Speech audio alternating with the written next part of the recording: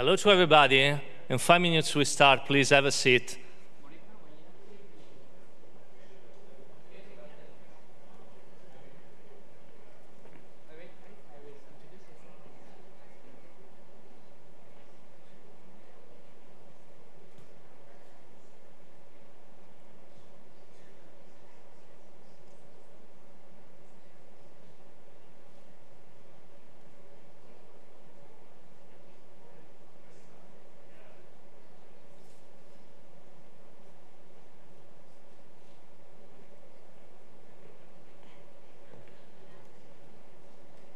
And please don't be shy. Come on. It is a very interactive session. Come on, please. Don't be shy. There are a lot of space in front.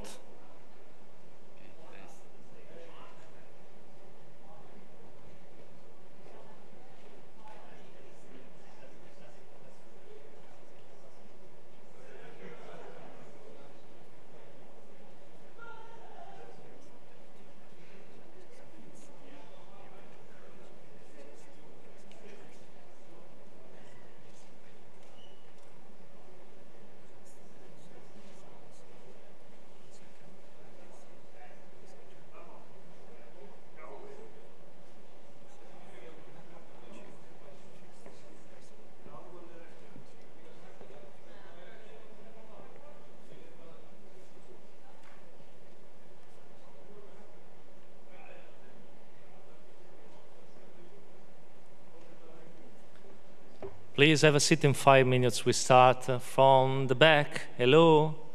Please, don't be shy. There are a lot of space here. Anatoly.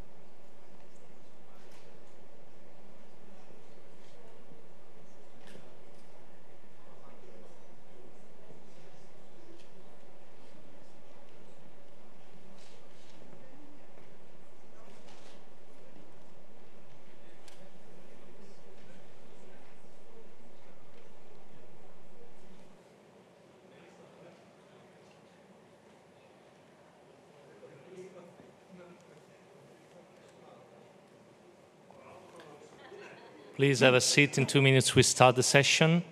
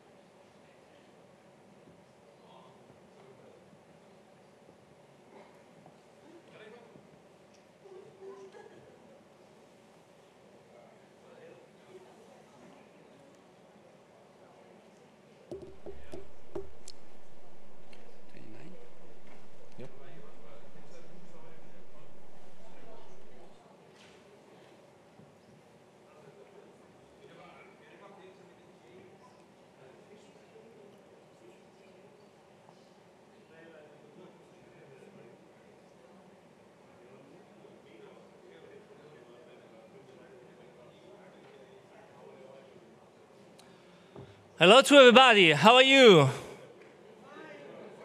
I can hear you. Excellent. I'm very proud and happy to open this session after the lunch. I'm Federico Semeraro. I come from Italy. I'm a consultant in anesthesia and intensive care. I am one of the chair of this session. I'm very happy to inform you that it's a very interactive session. Then please, from the back, please don't be shy. There is a lot of space here. It's a pleasure to manage this session with my co-chair. Thank you for your time. Okay, hello. My name is Shin from Seoul National University Hospital, Seoul, Korea. It is my great honor for me to be with you for co-moderate. Remember that this session will be existed for the 1 hour and 15 minutes. And after the 50 minutes, and then we will have an interactive discussion with the left of the 25 minutes. And remember that after the session, could you check your application and then go to the evaluation process and give a big score for the best session. Understand? Okay.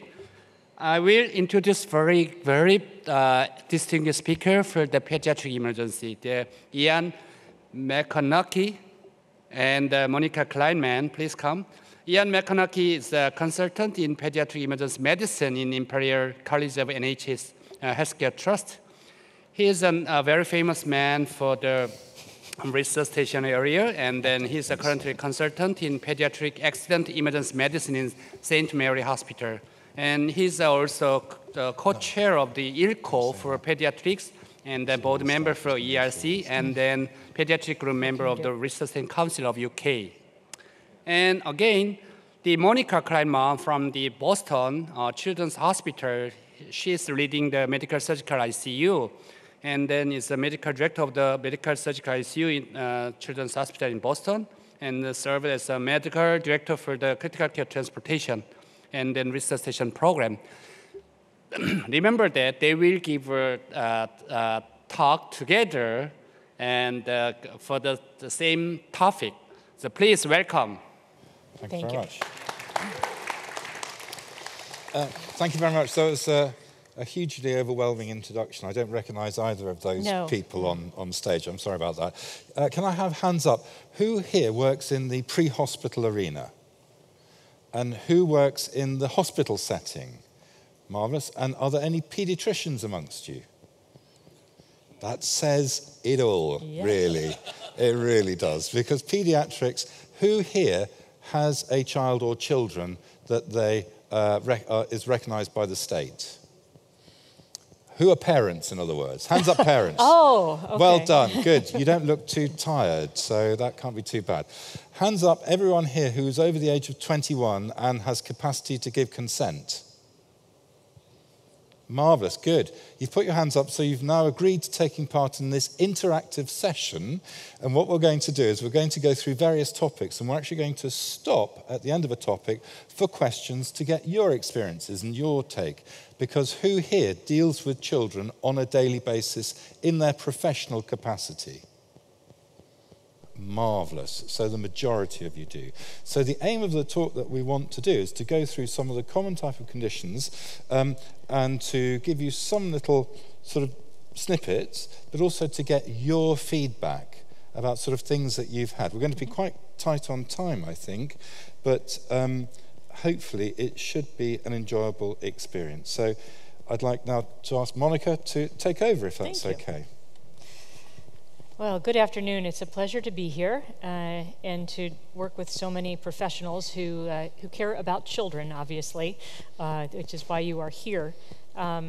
We will just say that as pediatricians, both of us started as pediatricians before going on to further specialties in emergency medicine and in critical care.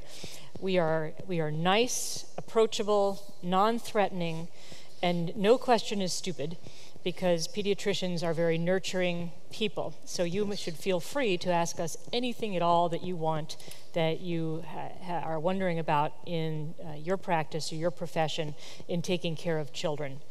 The whole goal here is to demystify a bit some of the things that people oftentimes hold as being unique or different about children. And yes, there are a couple of things that we'll point out that uniquely affect children, but so much of what you know already you can apply to taking care of the injured or ill child. So we hope that this will be a unique way to look at some of the common pediatric emergencies and also have a chance to ask questions of your own about them. So our goal is to be interactive to the extent possible. We do not know all your names, so you'll need to help us by raising your hand, and if you don't raise your hand, we will call on you. And then we will move forward so that we're having an exchange of information as opposed to us just talking at you. One of the things that we can offer because of our advanced maturity is experience. Yes. And experience is one of the greatest teachers. So if you have not necessarily experienced something, we hope that we can share it with you in a way that the next time that you see it in the course of your work, it will be interesting. We've divided this into the very logical A, B, C, D, and then somewhere along the way we got to F and N to keep us on track. But of course we'll start with the usual, with airway issues. And I should say that the blue represents Monica and the green represents me, so that I have got a little bit to say. But as I say, we're going to stop after each one, just as I say for feedback and comments on. So after you, Monica. And the only change in the program is that we are going to postpone septic shock discussion till tomorrow when there is a whole session on serious infections in children, and instead today talk about hypovolemic shock, which is certainly one that is the most common for our patient population. So under A, we'd like to talk about some cases of foreign body aspiration. We'd like to talk about the somewhat scary and sometimes perilous situation of fever and stridor, most of the time which turns out to not be a major problem, but when it does is certainly something that terrifies even the most experienced of us. And then Ian will talk about croup and some of the things that can masquerade as croup along the way. So let's start by talking about foreign body ingestions in children. And one of the principles to start with is to recognize that children become at risk for this once they're able to move around and get to things on their own. So it would be highly unlikely for you to find a 4-month-old with a foreign body aspiration. It would be very likely that you might find an 18-month-old who is able to be mobile and walk around and find things and put them in their mouth, which is some developmental milestone which children seem to have. And as we do in pediatrics with everything, we ask you first to think about prevention. The very best thing you can do for a foreign body aspiration is to educate everyone you know about how to avoid this in a pediatric patient by avoiding some of these common airway aspiration items. Of all of these on this table, I can tell that the two most common that I have seen in the lower part of the airway are popcorn and peanuts. Why is a 2-year-old eating a peanut? I don't know, but it does seem to be common that they get a hold of foods that you would typically not recommend for that age group. And the peanuts and popcorn tend to get beyond the upper airway. That's somewhat good news, whereas some of these other things tend to stay in the upper airway, which can be very difficult. And it's not just solid, hard objects. Peanut butter, meatballs, pretzels, anything that can basically be balled up into a huge mouthful of something and then aspirated can serve as a foreign body obstruction. So key to this is understanding that if you're called for a choking episode, just about anything could be down there. And for a child, it may not be as easy as plucking a small piece of something plastic out of the airway. It could be something very complex like this that's resulting in airway obstruction as well as significant aspiration pneumonitis. Now, this is one of my favorite ones. And you're called to the home of a 1-year-old who was going through mother's purse and found either a penny or a nickel, not sure which one this is. Where is that? Where is that in the child anatomically? I'll tell you, it's not outside the child. They did not take the x-ray with a coin placed on the chest. Where is that? We have 1 vote for esophagus. Anyone want to vote for trachea? Well, I can't tell. I truly can't tell from this picture. The only way I could tell is if you turned the child sideways and we looked laterally to see whether the coin was toward the back or toward the front, because of course the airway is toward the front, the esophagus is behind it, and we should be able to tell if we look at a lateral film. But what does this child look like clinically? If the coin is in the esophagus, what does this child look like clinically? Okay. Is it a problem to have a coin high in the esophagus?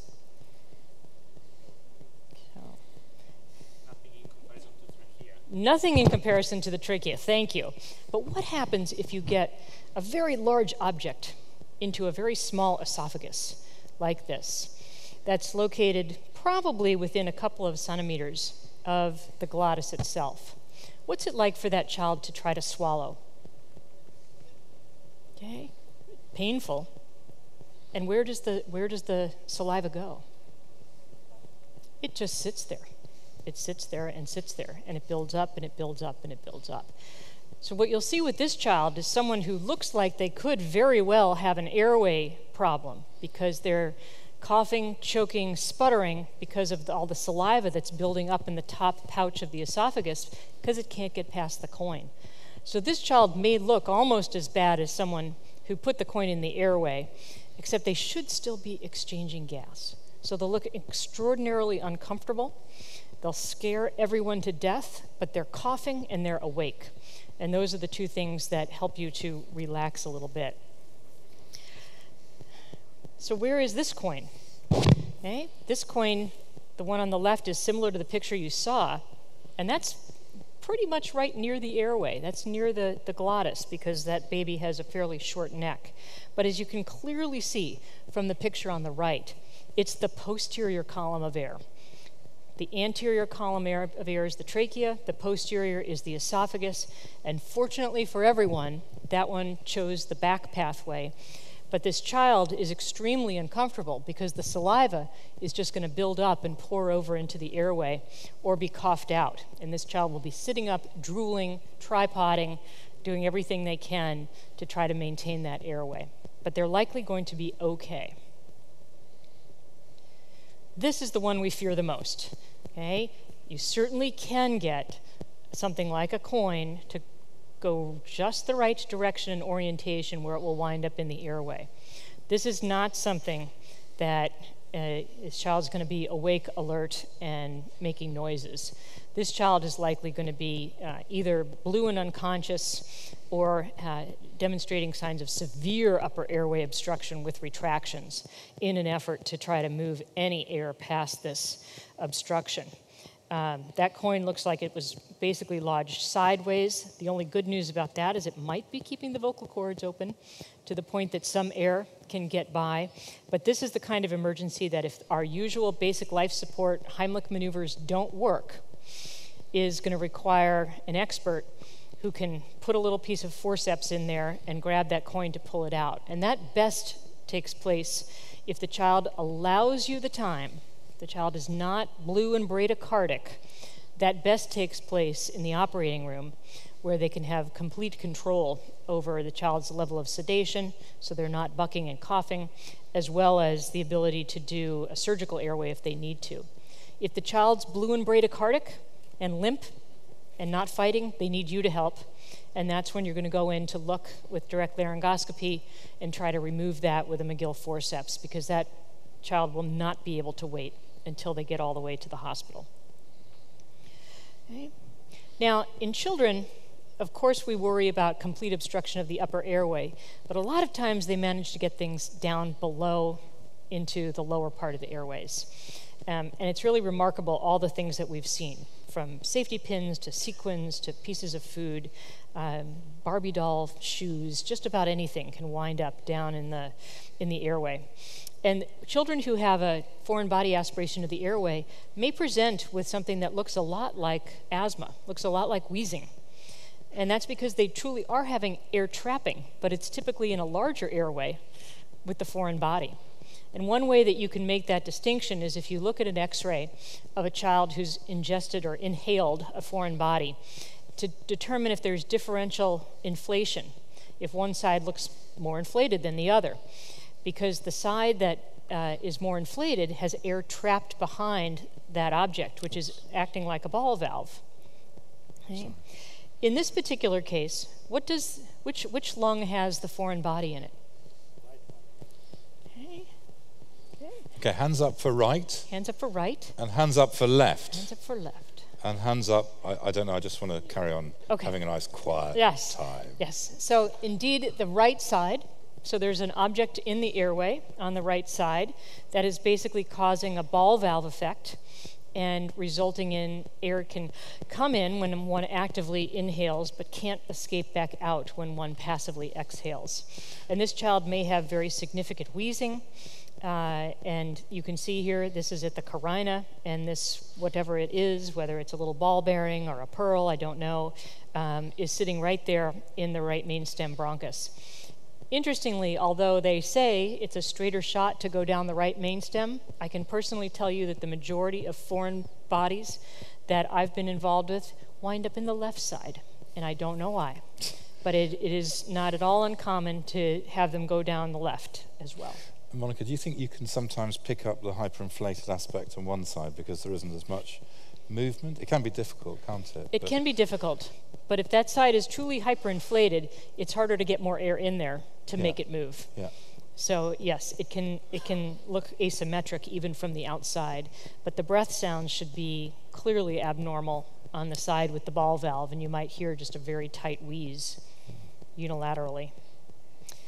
One thing I do want to caution you about is disc batteries, okay? All of you who are parents and raised your hands, I want you to go home and lock up your disc batteries tighter than you lock up your medications, tighter than you lock up your cleaning supplies, because these can not only serve as a source of choking and obstruction, but they are very destructive when they interact with the mucosa of the airway. And this is just a demonstration. This is a disc battery that's been put on some lunch meat, because they can't really show you an esophagus, but this basically starts dissolving and corroding and has acid inside, which will literally eat through the esophagus and result in a perforation. And so if a child may have aspirated or swallowed a disc battery, that's not something that can wait till the morning, even if the child looks asymptomatic. Mother says, oh, I'll just keep watching the stool until that comes out. No, if it's a disc battery, got to get it out right away, because this can start happening within hours of the time that the child ingests it. So be very cautious with that particular type. Okay. So questions about experiences of foreign bodies. Have any of you been involved in children who've had obstructive airways from inhalation of a foreign body? Okay. Yep, sir, do you want to? Yep. We see quite a lot of grapes, yeah. And we were just discussing the PICU. It's quite sad, actually. The grapes, sausages, as you showed, bits of bacon, and lots of things. And it seems like a really dumb way to get asphyxiated. Can I just ask a question? Of course. Slightly associated with foreign bodies, but a bit higher up. I see a lot of children with peanuts, beads, and things in their noses. Yes. Well, the ones that we can't get out in our department, we bring back to the ED clinic or the ENT clinic in the morning. But the question I always get asked by the parents is, A, how likely is it to go backwards and cause a true sort of aspiration problem? So I just wondered, in your experience, how often that is, and do you give them any particular advice for either avoiding that? No, no. So firstly, the finger is a very dangerous object in a child. It causes nosebleeds and sticks fingers up there. And when you ask them why, a bit like when Edmund Hillary was asked, why did he go to the top of Everest? They replied, because it's there. So they like sticking things in different places. The ear is safer than the nose. You try and do the kiss. So you try and get the parent, as it were, to do the kiss, which is essentially to suck it out. And that does most things. It depends what it is. If it's something that's not going to be moving very much, then usually you can wait till the ENT. Otherwise, get the ENT to come. And this is where you have to be careful with sedation and make sure you don't fiddle around too much with the children. Direct removal. But that's what we'd advise in the ED. Yeah. The passage is widest here and narrows as you go in. Yeah. So chances are pretty good, if it got stuck on the way in, it can't go back any further. Yeah. That being said, if the parent sees that the child is coughing or appears to be having trouble breathing, that would be a reason to return. But in general, it usually gets stuck in there, which is why we can't get it back out. Okay. Yep, super. Thank you. Right, let's move on. Time presses. Okay. So upper airway infections are very common in children, and the combination of fever and stridor is something for me which is very common, but also it can make me very worried because there are airway infections that can act like foreign bodies in the sense that without expert management, they can lead to total obstruction and result in a life-threatening problem.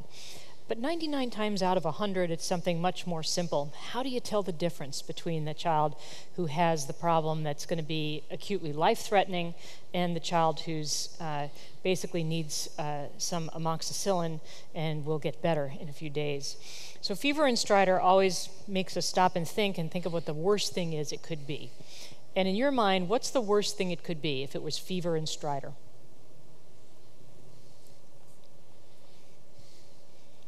What's the worst thing it could be? Chances are good you haven't seen it before. What are you told? Epiglottitis is what we're told to be afraid of. How many people have seen epiglottitis? All right, so a smattering, good, some in the ICU. In the field, people who've seen epiglottitis? Okay, just a couple. All right, good. I've been doing critical care for 20 years, and I've seen real epiglottis perhaps 5 times. Okay, and part of that is because of vaccinations, which are now available. When I was a resident and in pediatrics, it was before the Haemophilus influenza vaccine, and we used to see epiglottitis about, every couple of months, and it was a very common thing. But real epiglottitis is fortunately very rare in developed countries where there are vaccination programs, but it's still what you think about in the back of your head, which is, how do I know this child with fever and stridor doesn't have epiglottitis? Well, what are some of the clues that the obstruction is so severe that it could represent basically the opening to the airway? What are some of the clues that you might get that this is not just someone with fever and a little bit of a hoarse cough and a little noisy breathing? Okay. All right, for those of you who saw the epiglottitis, now I get to come back to you. What did it look like? There were 2 people who raised their hand and said they saw epiglottitis in the field. What did it look like? Oh, I have to pay more attention so I can call on you again. They can't swallow. Okay, number 1, it is so painful. They do not want to swallow, okay? So like your person who has the coin, they are just drooling out of the airway. They do not want to swallow, so they just let the mouth hang open and let those secretions come out. What else? Did they talk? No. It's so painful they don't want to talk, okay? What sick, scared child doesn't want to tell you to go away? These ones will not tell you to go away because it is so painful that all they want to do is just not move. If they do manage to talk a little bit first, they have a very hot potato voice, and they don't want to really form words in a way that you're going to be able to easily understand them. So fortunately, not everything is that. The reason epiglottitis is obviously a big deal is it's right there at the top of the airway and can truly cause acute, severe, life-threatening obstruction. More commonly is you're going to have something involving the trachea, which is viral in nature, although you can get a bacterial super infection on that, as Ian will talk about, or lower airway or bronchiolitis, which we will get to. But that epiglottitis is at a really key place. This is someone with what's called a peritonsillar abscess. You're looking into the mouth, and the uvula, which should be right in the midline, you can see is pushed way over to one side, and that's because there's a large abscess involving the area around the tonsil, and the tonsil is that little bit of tissue that's just peeking out next to the uvula. This is something which can be very painful, can make the kid feel really awful, but they're breathing okay. And really, that's what we care about when we talk about life-threatening problems. This is the distinction you want to be able to make, which is the epiglottis sits at the doorway to the airway. And that's the one where if that's inflamed, you're going to wind up with someone who can have complete obstruction. And that complete obstruction is not something that you want to have to address in the field in particular. So on the left is a normal airway of a child with that nice U-shaped epiglottis. the false vocal cords and vocal cords, but everything is nice and shiny and healthy looking, as opposed to on the right, where the old word for epiglottitis, and perhaps not so old, used to be supraglottitis, and it was supraglottitis because it's above the glottis, and you can see it's just this massive swollen piece of tissue that literally the edges of it are starting to kiss to obstruct the airway. And so that's where you want to be, in a place where there are additional resources for securing that airway. Again, if the child's blue and bradycardic, you have no choice but to try to intervene. But until then, this is the child you want to keep sitting in a position of comfort. Don't make them mad. Don't start an IV. Don't separate them from the parents. Let them just focus on drooling and continuing to breathe. Because if you put in your laryngoscope and see that, it's likely to be an extremely challenging airway. Yeah.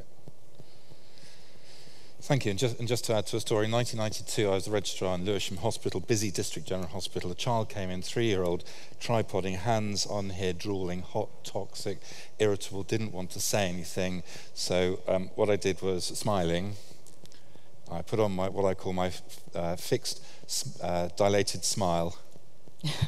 There's not really a smile here, it's just the facade of a smile. Gritting. It's teeth gritting, my teeth are out. And picked up the phone and smiling, got my consultant ENT, my consultant pediatrician, my consultant anaesthetist, and smiling, we all went up to the recovery room with the child and with the mother, and they thanked me profusely for helping them make a diagnosis of acute tonsillitis. But that's fine, because it was safe, and that's the whole point. If you're worried, get help and smile, because smiling is a really good thing to do to children. But moving on to another thing where you often don't see so much from the smiles, croup. Now, croup is sort of a winter event, isn't it, really? In summer, in the UK, we have a cuckoo, and in the winter, we have the snot of bronchiolitis and the dull barking seal of croup. Hands up all those who recognise croup. Hands up. Okay, now, lovely people in that row there, can you uniformly give the cough of a croup, please? Yeah. Yes, all three together. Come on, listen. So some people say it's like a seal. Yes. Some people say it's like a dog. And it's it's a sound that you can hear, and you know that it's upper airway. Upper airway. Is it a worry? Isn't it a worry? What's croup due to? What's it caused by? What sounds like the word not and begins with S? Snot. It's a viral-induced problem, and usually it's going to go away by itself. Usually it's not a problem, and there's narrowing here in the windpipe, and that's really where the problem is. Otherwise, they may have had an antecedent, or often at the same time, they've got a runny nose, they're generally a bit unwell, they feel hot, they don't feel toxic as such. Toxic being a phrase describing flat out and not wanting to respond. They'll still drink, but they'll be a bit miserable, a bit poorly, as we might say.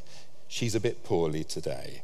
But they're not absolutely unwell, as you see with the next condition, which is a tracheitis. Now, this is where you get secondary bacterial infection, and can you see that? That's got a really nasty appearance. From before, you saw it was nice and sort of pink. There's sort of variation in colour, and sometimes you can see pus. And again, when I was doing PICU, tubing some of these children, you would actually get pus, or having a look, you could see there was pus around the margins or coming up. Very inflamed and swollen. You may get biphasic stridor, and they generally are quite unwell. And often there's a toxin-mediated process, and these are the worried children. So croups don't tend to be, these are all generalizations, don't tend to be as severely ill as these children. So these are a bit like sort of the epiglottitis, but a bit lower down. But they don't necessarily drool, but they're hot and toxic, and they may have a stridor. Fortunately, they're not that common, relatively speaking, to croup. Most of croup gets better by itself. Sometimes croups do go into trouble, but that's at the top of the pyramid. And often enough, a bit of dexamethasone, for example, orally, or if you have the money, budesonide nebulizers, because they're much more expensive, often will do the trick, and they just act by reducing the amount of vascularity there is, and you can sometimes almost see an improvement within 20 or 30 minutes from oral ingestion. There are about 8 different regimes, and there's a Cochrane database about how much you should use. Use what is effective. And you have to tell the parents that yes, you are giving them steroids, but no, they're not going to turn into nightclub bouncers who are going to become psychotic. Because you can give it for about 3 days or so. And a lot of parents do ask the question, will it stunt his growth? Or will she become a bodybuilder? And these sort of questions, because of steroids, have bad connotations to them. If they're really tight, then you may need to think about giving an adrenaline nebulizer, which is just a holding pattern, to getting help from our critical care experts. And they may think about intubating, depending. As I said, when I did PICU, there was a 3-year-old who took a 2.5 tube, which is what you'd need for a neonate. But that's my story, and I'm sticking to it. But that's the pinnacle, as it were, of the vast majority of groups who are normal. Bacterial tracheitis is a different scenario. They're unwell, and they need PICU attention without a doubt. Let's move on. Any experiences, again, in terms of bad croup or the more sinister bacterial tracheitis? Have any of you had a chance to see them? Have any of you seen croup? Yes, any parents here? A lot of croup. We saw there were parents here. So you're all lying. Your parents are lying because their children have had croup at some time. It's almost like a rite of passage, and you stay up all night and you hear them hacking away. And as long as they're drinking, then usually they're okay, and they just need symptomatic pain relief. But that's usually the sort of scenario. But say, okay, so that concludes talking about croup. Let's move on then. So, we're not going to talk about asthma because you all know about asthma. We're going to talk about anaphylaxis. So anaphylaxis is another one of these very dramatic events that can have a terrifying onset that really terrifies both the patient and the care provider. How many people have seen a true case of anaphylaxis? I don't just mean hives and you're a little bit itchy. I mean, the face swells up, the lips swell up, the tongue is protruding. Okay? All right. What did they anaphylax to? After IV analgesics, okay? So a drug. Okay. Oh, in asystole. That's bad. So, yes, it can be to a drug for certain. Yeah. A bee. Okay, yes, nasty little creatures. And yes, someone who's helplessly out in the open and is stung by a bee, hopefully they're aware that they have this and are prepared by carrying their own adrenaline, but we all know that isn't always going to happen. Who else? Who else seen true anaphylaxis? I see a hand. Yeah. What was it to? Nuts. Nuts. Okay, great. So foods, drugs, and the environment are probably the big ones that are going to be an issue. And one of the things we know with children is that as they grow and then get exposed to something, they may have their first encounter with an allergen. That means that they get sensitized to it. They may not do so badly with that. It may make them feel sick to their stomach or give them some diarrhea. But the next time they see it, their immune system is primed to have this massive overreaction to something it considers an evil spirit, whether it's peanut butter or it's penicillin or it's a bee sting. So in fact, some of your worst anaphylaxis patients who are young may never have had a history of being allergic to that particular thing because the first time they saw it, they just had a very mild reaction, and now they have the real thing. What's the big danger for someone like this with anaphylaxis? What are you most worried about? Airway obstruction. Okay? The edema is profound, and it's fast, to the point that the tongue might be protruding out of the airway. The only good thing about that is that if it's moving forward, it may be less likely to obstruct posteriorly if it's just the anterior part of the tongue that is swollen. But in severe anaphylaxis, this can take place all the way down the airway and into the tracheobronchial tree, in which case you're dealing with an extremely narrow passage with high resistance. And the longer you wait, the less time you have, although treatment, early and aggressive treatment, might help turn that around.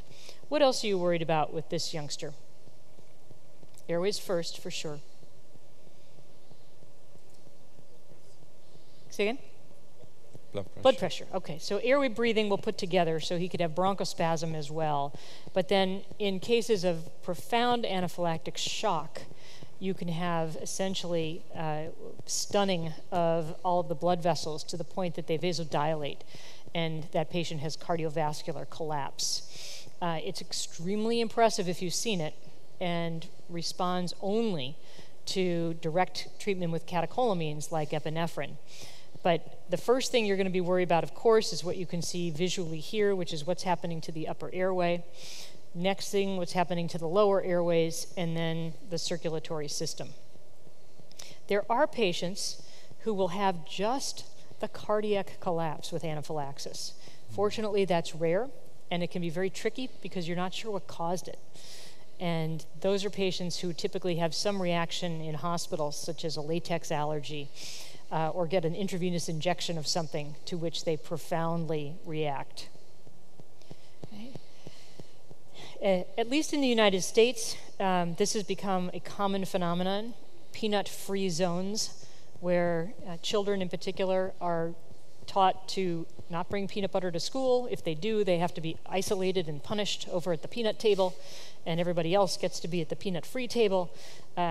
It's a little bit interesting, but because we know these reactions can be so severe, the schools have gone to great lengths to try to protect children from tree nuts, which are one of the most serious allergens and responsible for some of the fatal reactions that are seen.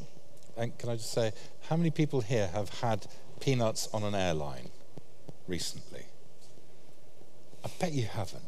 Because, again, the dispersal, as soon as people open up the packets, it goes through the AC. So if you go on such an airline, please carry your own EpiPen for others around you. Okay, so check out with the airline, do you give peanuts or not? Go on the ones that doesn't give peanuts, because then you have a nice, calm trip. Lovely idea. Now, I'm going to make this point about anaphylaxis. And you know that in pediatrics, we preach airway, airway, airway. We do yoga and we say airway, airway, airway all day long. The problem with anaphylaxis is it's not going to stop until they get the epinephrine. And so one of the things, if you suspect anaphylaxis and you see those lips swelling up and you see that face turning into one big hive, is even though you were told airway by everybody, take the time to hit them with the epinephrine, because it will take anywhere from a minute or two for that to get absorbed into the system and to start combating the reaction. If you wait a minute or two, they're likely to be getting hypotensive, their circulation is impaired, so they won't be able to absorb the epinephrine and get it to go around the system and get to the target. This is one of those times where something trumps. You're doing it for the airway, but you're not directly managing the airway. You're trying to get the epinephrine into them. And so it is one of those unusual circumstances where first therapy is going to be to try to get the epinephrine into them. Then you may go back to addressing the airway, which is only going to get better now that you've given the epi. The auto-injectors, I think, have been very helpful in many systems because they've reduced the incidence of error from drawing up epinephrine by hand. But if you do drop epinephrine by hand, just remember the importance of accuracy with this particular drug, because yes, too little could be harmful because it's not going to treat the problem, but too much could be extremely harmful if, for instance, you gave this concentration of epinephrine through an intravenous line, which is hard to do when it's an auto-injector. How many people have actually had to deliver epinephrine in the field for an allergic reaction? Okay, yeah. Okay, how many have used the EpiPen? Is that a product that is available in your system? One, yeah, okay. What happens when you take the EpiPen out of the box and you're standing there holding it. What do you have to do to make it work? Say again? Honest answer, I don't remember. Okay? So, take off the blue cap. Excellent. So I can't tell you the number of people I've seen who've never given an EpiPen and are put in that situation, and they stand and they look at it, and then they know they're supposed to do that, and nothing happens. So you have to take the blue cap off the end so that it will deliver its spring-loaded. So it's a good idea, if you work in the field you do, unpack your EpiPen every now and then and take a look at it, because even the EpiPen trainers don't have that blue cap on them. It's gray, and it can be very deceiving. And it's a really helpless feeling to be standing there not being able to deliver your epinephrine for someone who's anaphylaxing. But be careful you don't accidentally test yourself, as some people do. Yes. And therefore have adrenaline fingers as well. It's a bad idea. There's a story again about a 5-year-old local school known to have peanut anaphylaxis, was hypertensive, stridor. This is the phone call that we got. We're coming in. When the child got to us, which was about 15 minutes later with a paramedic crew, they'd given the EpiPen, they'd line in, they'd give chlorphenamine, and they'd check the BM, and the kid was fine. And I didn't have to do anything, which was fabulous. Although admit him, because you can get rebound because the allergen is still in the stomach. But that crew just did the greatest job, and he was absolutely fine, and you knew he was going to be absolutely fine. So doing it there and then was life-saving. Really impressive. These other things that you're going to secondarily do, like administer oxygen, perhaps some bronchodilators, steroids will take a little while to work, antihistamines. It's the epi first that's going to be life-saving. Yeah. So, thank you. So, moving on now to acute bronchiolitis, really, really common problem, associated largely with viral infections, respiratory syncytial virus, and much as swifts migrate to go back to South Africa, then the virus migrates in to inhabit the nostrils and other secretions of young children, particularly under the age of 6 months. And the reason why they're so prone is, one, because they may have older siblings who like to share and care for them, disseminating goodness, including viral infections acquired at nursery or other community centres. And secondly, because of the, as you remember, the differences that there are in very young children. I'll come on to those.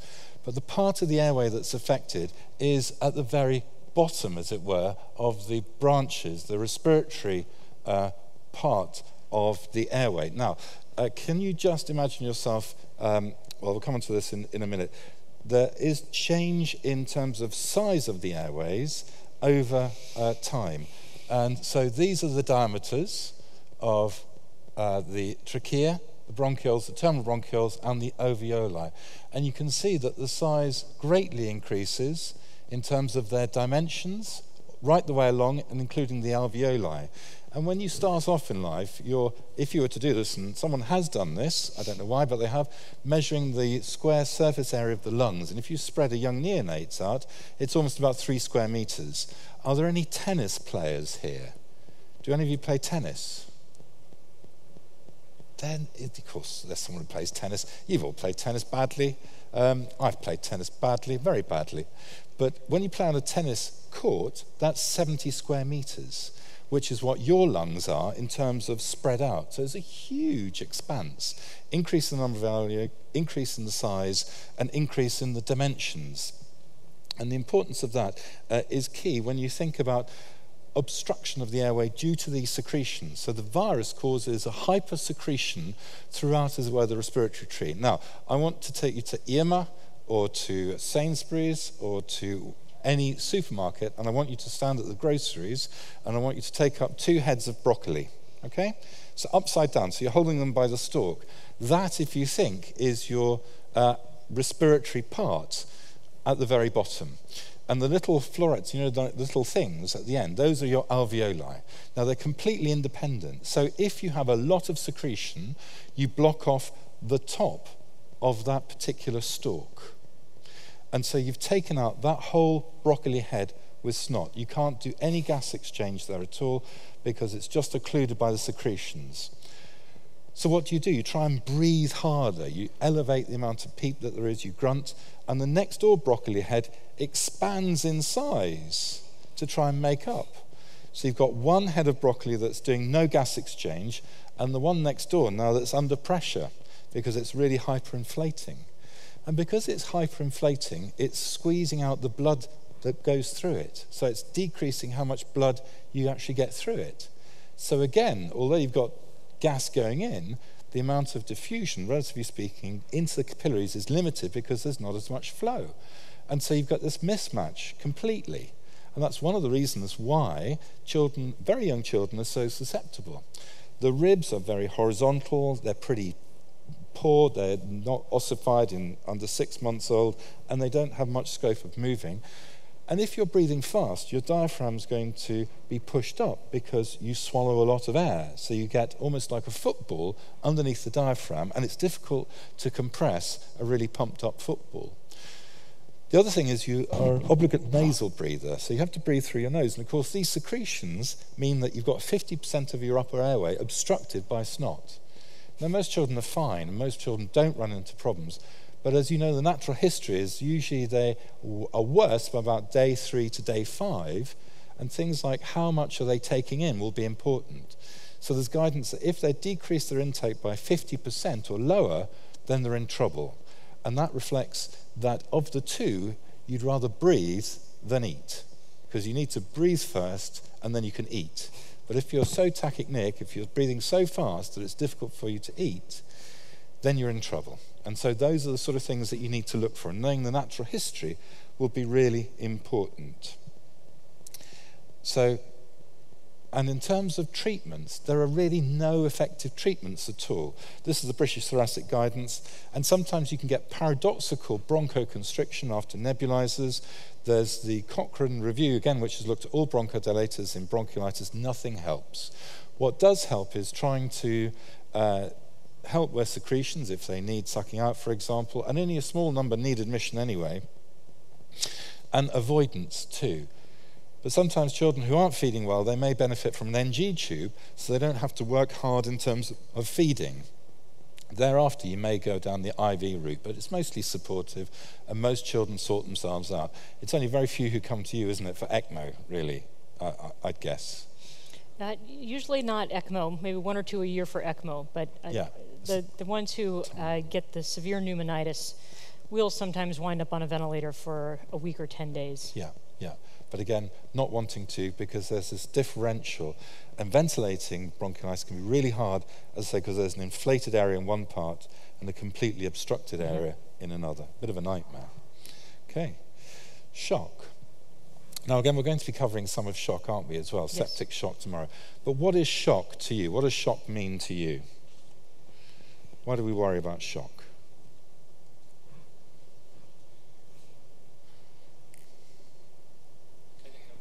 Cardiac arrest, absolutely, yes. If you don't do anything about it, you die. And generally that's not a good thing unless you're expected to die, in which case it's planned. Yes, so shock. Shock is quite difficult to pick up in children because often they hang on physiologically and then drop off the edge. Okay, they really do. And again, I think this is something that we will be covering tomorrow, but just to remind you about hypovolemic shock.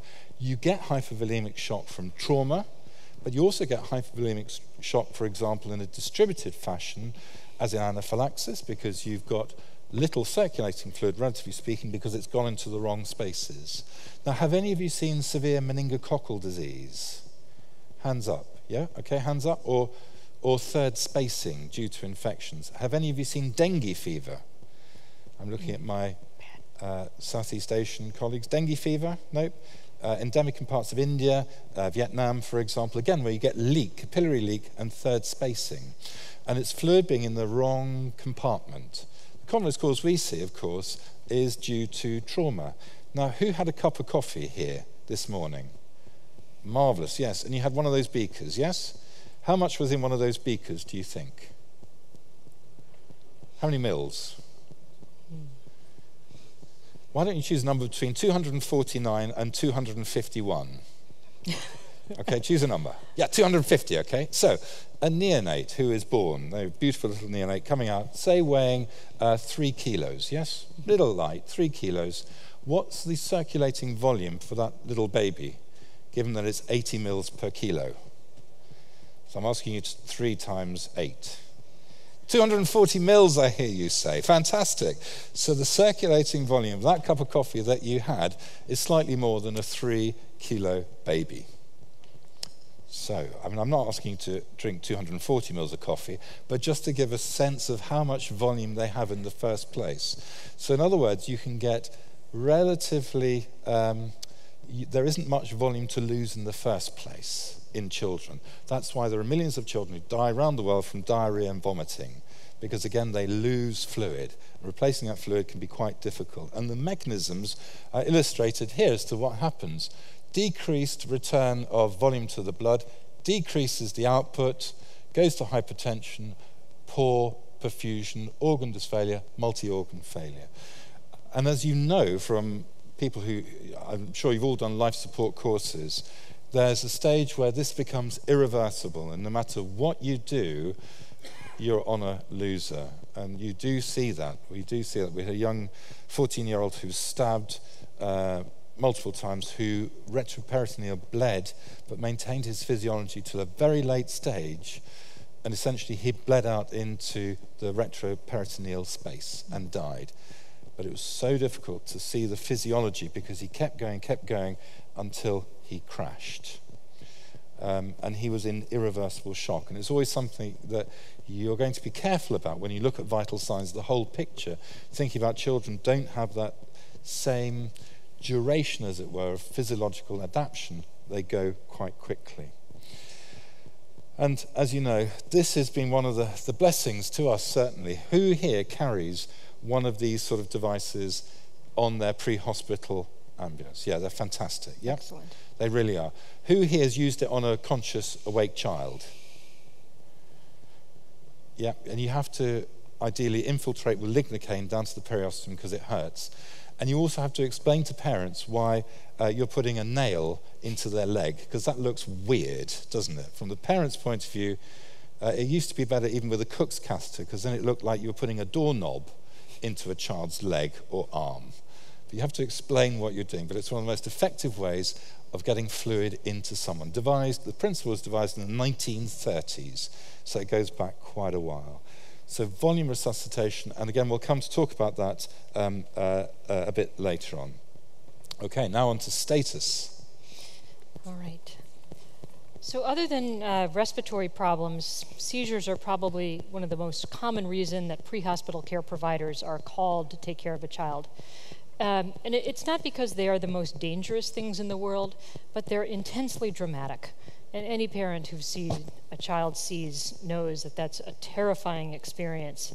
And perhaps in a good way, almost always means that EMS has the opportunity to be involved and provide some pre-hospital care, as opposed to the little one with shock or respiratory distress who just gets scooped up and put in the back of the car and driven to the emergency department. But status epilepticus has some really interesting things about it, and I want to emphasize a couple of principles that I think are useful for the pre-hospital environment. First of all, what is it? And status is a term that we use somewhat casually. The people who care about this and study it are more precise in terms of the actual number of minutes or perhaps the total amount of time someone doesn't regain consciousness. But for our purposes, status epilepticus is a seizure that goes on despite our treatment. And the purist will say that status epilepticus is defined as seizures as being more than 30 minutes of continuous seizure activity, or someone who seizes, stops, but never wakes up in between is true status. However, I will tell you that 30 minutes is an awfully long time before you might say, I now declare we have status epilepticus and therefore we are going to treat these seizures. That most experts would recommend that you start treating after about 5 minutes of continuous seizure, because by the time it hits 30 minutes, it's extremely difficult to break. The longer it goes on, the longer it takes to break the status epilepticus. And that's why pre-hospital care is oftentimes the group that is in a position to do something about this. Remember, the 30-minute definition is a time, but that's also when neuronal damage may start to happen, because ongoing electrical activity that's supercharged in the brain can start to deprive neurons of their oxygen and nutrient supply and literally lead to brain damage. That doesn't mean that the child who has a 31-minute seizure is going to be brain damaged. What it does mean is that there are subtle things that happen if you have a seizure disorder every time you have status epilepticus, and you don't want that to be additive for a patient who's at risk of that disease again and again. We talk about partial versus generalized seizures as really just describing whether something is localized to one area of the brain or if it is affecting the entire brain and spreading. And that's the EEG people's terms for it. For us, what that translates into with a generalized seizure is that someone is both unconscious and probably making some abnormal movements, although they don't have to be. In a generalized seizure, we associate them most typically with the tonic-clonic movements. Whereas the partial ones, someone may or may not be unconscious, but they typically have only one part of the body affected or have just one type of phenomenon going with the seizure, like loss of consciousness and limpness. Partial seizures can generalize, which is how you can have someone start with shaking of an arm or leg that then goes to involve the entire body. And here's a couple of examples. So this is a generalized tonic-clonic seizure. This child's not awake. You could shout her name and she would not hear you, even though she has her eyes open. A person having one isn't the cognitive areas of her brain are all involved in this seizure activity. And you can see that she's got the shaking and stiffening of extremities. Stiffening is the tonic, shaking is the clonic. What else do you see there? What's going on with her airway? Okay. It's hard to see colors, hard to tell if she's had any color change. But you could see from the secretions, she's not swallowing normally, and so she's not clearing her airway. You may disregard this woman. And that's one of the things that is challenging in a prolonged seizure, is that someone can develop obstruction of the upper airway just from secretions that they're not swallowing. Or if they were eating right before it happened and they vomit, they could potentially have vomitus in the airway. This is what's called an absence seizure. It's also generalized because it makes you unconscious, but it's not associated with any motor activity. So here's this little guy just going along, minding his own business, writing in his book, doing his homework, when all of a sudden his eyes flutter, he stares, he's not awake, and almost as quickly as it started, oh, here we go, we're back to doing, what was that problem again? And this is obviously a less dramatic type of seizure than the generalized tonic-clonic, but you can imagine, for safety reasons, if this child was crossing the street, riding his bike, driving a car, which would be a problem anyway, that could be a very dangerous type of seizure to have. And some patients will become limp and have what are called drop attacks with absence seizures. Okay. This is a complex partial seizure, and what that means is that partial involves only one part of the brain, so you're not going to have the overall shaking. Okay. And it's complex because he's also got unconsciousness. He's not really awake there. His eyes are open, but he's not really awake. Dad's trying to get him to come out of it. He's turning a little bit blue around the edges because he's not breathing normally. He obviously has some sort of chronic neurologic problem because the right side of his head is shaved, I'm guessing for a shunt, and he's NG fed, probably because he doesn't swallow very much. Okay. And pretty soon he starts to kind of look around a little bit, focus a little bit better, and come out of it. Those can be a lot more difficult to recognize. And here's a partial seizure that generalizes. So this kid's seizures cause him to cry out and open his mouth, and it sort of arches back. So it's a different seizure phenomenon that we saw, but it's clearly very focal. But as time goes on, that focal seizure source sending out bad signals can get into other parts of the brain and result in a partial seizure that will generalize. And when that happens, he's not going to be breathing or swallowing as well, and all of a sudden this becomes a more dangerous situation. See those eyes looking straight up? That's the sign that the seizure is going on and on and on. It's not stopping in between. And I promise you it does go on to generalize. if we were to give it a little more time. But we won't. But remember, the longer the seizure persists, the harder it is to break. So this is the reason why by the time you're called, surely it's been about 5 minutes or more since the seizure started. So try to get a good history. How long has the child been seizing? Because that's, your time zero is not when you arrive at your house. Your time zero is when the child started seizing. And you want to take that time into account. And be prepared to aggressively support that child with suctioning and maintenance of the airway and to obtain access. It's a great circumstance. If what we're trying to do is stop the seizure and prevent the child from progressing to arrest, it's a great time for the use of an IO. They're probably not conscious, and you don't want to wait until you're doing CPR to start that IO. You want to use it to get control of the situation. So remember, their airway is often compromised. They oftentimes aren't breathing well. They may be tachycardic and hypertensive while they're seizing. That's a normal sympathetic response. And temperature is often what triggers this in children. Even if they have an underlying seizure disorder, an intercurrent illness can be the problem.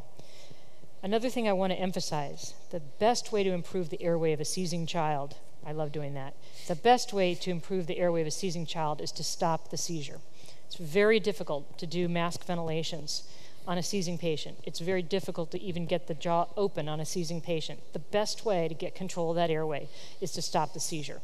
That's why we start at 5 minutes instead of waiting for 30 minutes, at which point someone might have had hypoxic injury. So a few pearls. Avoid trying to actively do anything such as putting something between the teeth or trying to forcibly restrain the patient. It won't work. You'll just wind up injuring the child who's seizing if you try to restrain their extremities. Don't even try, just clear things away, make it a safe place for them to have a seizure, and then treat the seizure.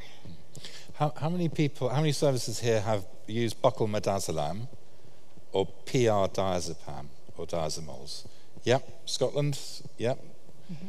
Okay, and those are really good ways, and often enough, if these are children who've got chronic fitting, then there may well be buccal midazolam in the fridge, and sometimes parents will give either oral or rectal, which is very, very appropriate, but just keep an eye on the respiratory depression. Because sometimes we have children who come in who've had 5, even 10 milligrams of diazepam, and they've stopped seizing, but they've also stopped breathing. That doesn't matter because you can just put an NG tube down and just bag them up. And it's quite soothing, and if you've got a bit of music, you can just be quite calm and just bag away, and life is going on, and it's all fine. But it's really important to just keep an eye on the airway in that situation. Okay. We're probably going to need to, move on, aren't we? Yes. Questions. Yes. We could so we'll do this tomorrow? Discussion? No, we'll finish with this. So this is just to say about the fluids. Now, there's a lot of contention about IV fluids and so on, and this is just some work that was done in ILCOR, and these are the people, but you can see that they're from all over the world, and the question was about septic shock. Does restrictive volumes less than 20 mils per kilo compared to non-restrictive, or the use of non-crystalloid compared to crystalloid, alter any of these outcomes? So what are we doing with our fluid management, essentially, was the question. And there was a big surprise as there was a study called FEAST. I don't know if you've heard of FEAST. It's a randomized control trial that took place in Tanzania, Kenya, and Uganda. And there were 3 groups. There was a group who had bolus of the colloid, bolus of normal saline, and then no bolus, so control group.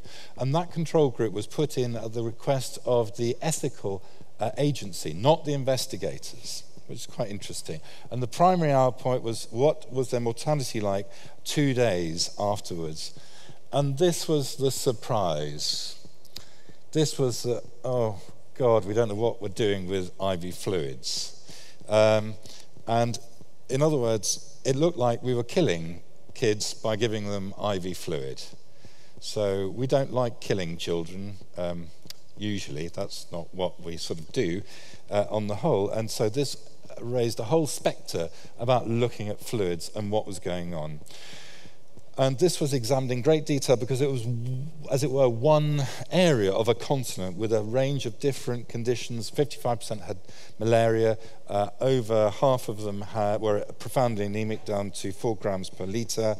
And the definitions of shock were very soft, for example, prolonged capillary refill time, as against the WHO criteria, which needed hypotension. So the recommendation got divided down into disease-specific areas because some of these the problems that these diseases, their pathophysiology is different. As I mentioned to you about hypovolemic shock from trauma is quite different to that from illness such as meningococcal septicemia. So although there's capillary leak, the underlying processes are different. And therefore, we suggested using initial boluses in these specific conditions where there's associated capillary leak, but against the routine use of IV fluids in children with fever, but who are not in shock. The biggest point was this, which is about reassess. Do something, reassess. And that's true for all practicing clinicians. Really, really, really important. So just to focus on that, be careful about what you do with fluids and look at them again. That's a message for all clinicians. As I say, the feast, we took the feast on board, but thought that it would be difficult to generalize from one specific study to the whole. And this, we went to meet with the WHO, and they agreed the similar type of principle of practice, as it were, across all their WHO guidelines too. We're now going to come towards the topic of the ends, which is non-accidental injury. Shall we do this as a double act? Yes, why not? Go ahead. How much time have we got? We've got 5 minutes? 2 minutes, okay.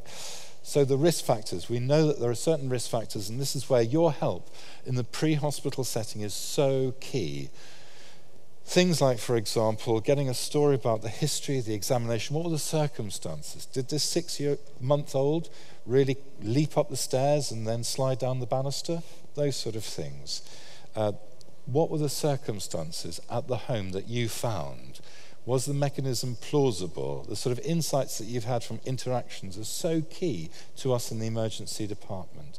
The delays in presentation, as you know, and if there's a fracture, particularly in a non-mobile child, that screams out at you. Mouth injuries and head injuries too. And of course, repeat attenders. Now, that depends if you're in a place where there's just one hospital. But in London, we have, unfortunately, too many, so people can go shopping to different places. Over to you. Yes, thank you. So the thing that we are really concerned about, because it leads to really long-term morbidity and in many cases mortality, is what's called abusive head trauma or the shaken baby syndrome. And this is oftentimes a delayed diagnosis. You're called for a seizure, an apnea, an irritable or poorly responsive child, something very non-specific. And there's no real history to describe what happened other than perhaps an implausible story about a 2-year-old dropping the child or something along those lines. But what has happened, unfortunately, is that the baby's been exposed to a vigorous shaking. And that vigorous shaking does a couple of things. One is it results in the brain moving back and forth within the skull, and some of the veins that traverse that space between the brain and the skull get torn, the so-called bridging veins, and that leads to blood in the subdural and subarachnoid spaces. It also can result in the infant experiencing respiratory depression, sort of like a massive concussion, and not breathing adequately, and adding on top of that a hypoxic ischemic injury. And you've all heard of the classic sign in the upper left of the retinal hemorrhages, which are also just broken veins from the aggressive force. So it's a diffuse brain injury that leads to tearing of the veins and subdural and subarachnoid hematomas. It can be combined with an impact injury. The child may both be shaken and impacted against a hard surface, in which case there may be skull fractures. But retinal hemorrhages are the hallmark. Despite the fact that they may have vigorously moved the neck back and forth, actual spinal injury is uncommon. It should, like every other case in which we think there could be spinal injury from a mechanism, if you believe that there's been vigorous shaking, it's not unreasonable to immobilize the spine. But again, this usually turns up as the diagnosis a day or two later when things start coming together and the child unfortunately is experiencing seizures and other symptoms. We, as Ian said, need people to be alert for this so that if there is another child in the home who might be in danger, that child can at least be protected until this is sorted out. Yeah. So, just to summarize, these are the things that we've sort of covered in fairly brief manner, but things that are important in terms of the continuation of care from pre-hospital to ED through to PICU. And the message is, again, think logically, think safely, don't be too clever. A lot of the basic stuff we do is the absolutely important stuff, basic stuff. Think holistically, as we say, because there are often carers and parents attached and so on. It's really important to get a big picture about the home state. Always ask for help if you need it and pre-warn. It's so nice to know what is needed beforehand. And we've included in this slide set, although you don't have it here, all references that you may wish to use to go on for each one of the topic headings about practice, about current evidence and practice.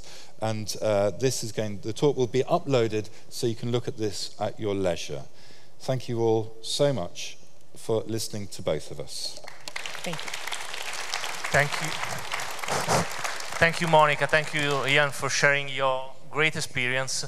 We have time for 2 questions from the audience. There's some extra question for the 2 speakers. Okay? So one of the things about presenting is always leave just enough time for maybe 1 or 2 questions.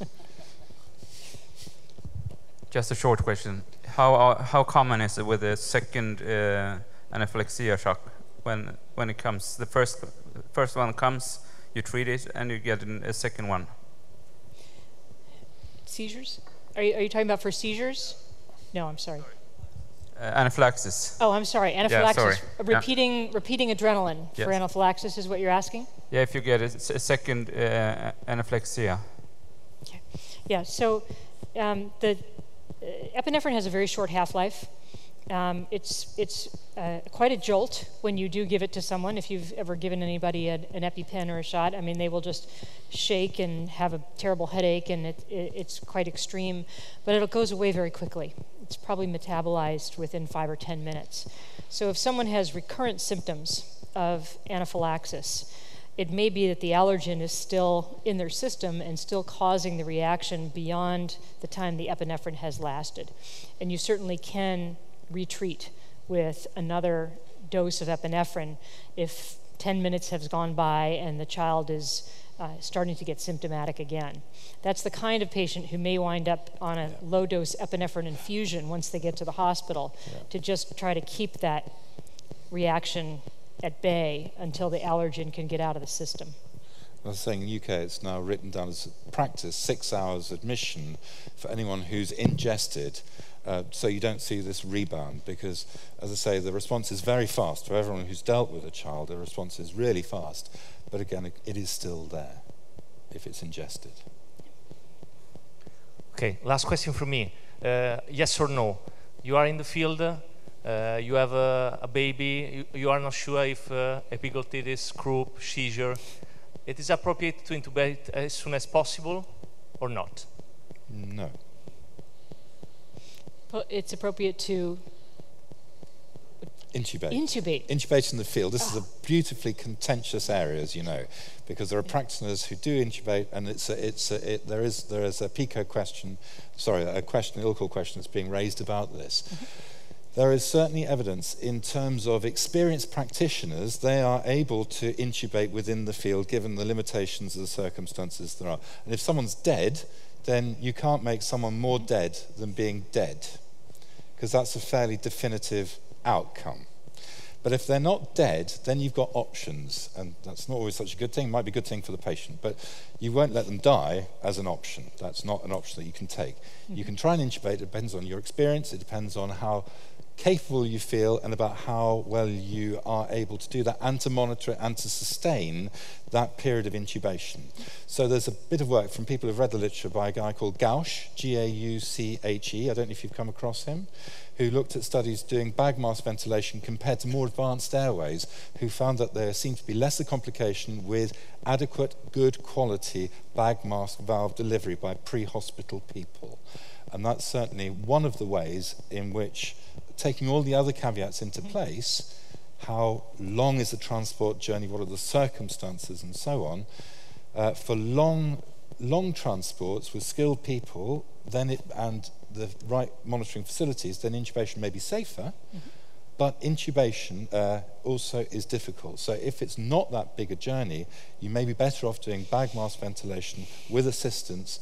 As I say, an NG tube is often helpful to decompress. That's my take on it. Yes, my answer is no also. Intubation itself it can be very risky, particularly if it's in a child and one doesn't have daily experience with children. I work in a place where we certainly do a fair number of intubations, but it is always looked at as a high-risk event. And that's in the ICU with all the resources in the world you could want. Yeah. In the field, with limited resources, screaming parents, uncontrolled situation, it certainly is risky. And so if you can manage the airway with a bag and mask, that's typically preferable. LMA, I have mixed feelings about because they're very difficult to monitor during transfer, and a misplaced LMA is as bad as a misplaced endotracheal tube. Yeah. So you want to do something where you can see there's chest rise, see there's air exchange, and intubation is not the do-all, end-all until you're in a more controlled circumstance. Yeah. Okay, thank you very much, Monica, to Ian. Thank you to everybody. Please take a photo, put on Twitter, and please rate this session on the app of EMS 2017. Thank you. Thank you to my co-chairman. Have a good day. Thank you.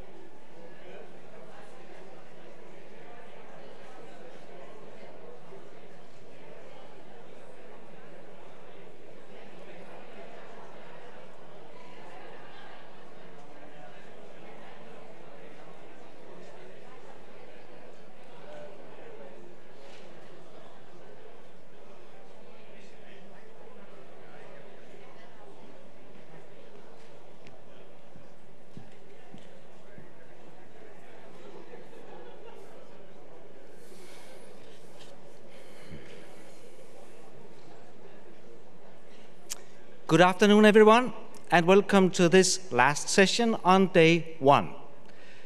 My name is Lars Rasmussen. I am a professor of emergency medicine here in Copenhagen, Denmark. We are supposed to go through a couple of things this afternoon. First, I would like to mention a few details about the app and the scavenger hunt. Then we will summarize some of the sessions today with some take-home messages. And then Hans Morten Lossius will introduce our keynote speaker, and the topic is stroke. After his lecture, I will come back to the stage and mention some important aspects of the reception and also the emergency management event that takes place at the end of this day. Okay, so first about the app. Use it for creating your own agenda. Use it for getting in contact with the other delegates and the speakers. And also use it to rate the sessions. We really appreciate your feedback to improve this Congress as much as possible. But also, you should use it to participate in the scavenger hunt. And what is that? Well, you should go to the exhibition and collect points. And those with most points will participate, and hopefully there will be a great prize. I don't know what it is, but at least one winner will get an impressive prize. So please participate in this scavenger hunt. We have had a lot of interesting sessions today, and we have been looking through the various presentations, and it is my pleasure to summarize some of them. This session is about psychiatry. It was about psychiatry in the emergency medical system, and there were 3 key messages here. One is that psychiatrists should be involved in the system to improve quality in the handling of patients with psychiatric diseases. The second is that you need access to the patient records. And finally, you should be aware that this can reduce the number of involuntary admissions for patients with psychiatric disease. So very important. For the session on research, our paramedic clearly recommended paramedics to participate in research, but you should spend a lot of time in finding the right supervisor for you as a paramedic. And she also emphasized that research can be lonely, so you should cooperate and you should find a support network. And finally, of course, go for the highest quality of research. Finally, on the session dealing with trauma, you should measure outcome because you can only improve what you measure. Measures are, however, time and context sensitive. And finally, each link in the chain matters. So with these words, I'd like to introduce Hans Morten Lossius. He is a Secretary General of the Norwegian Air Ambulance Foundation, and he will introduce our keynote speaker. So thank you.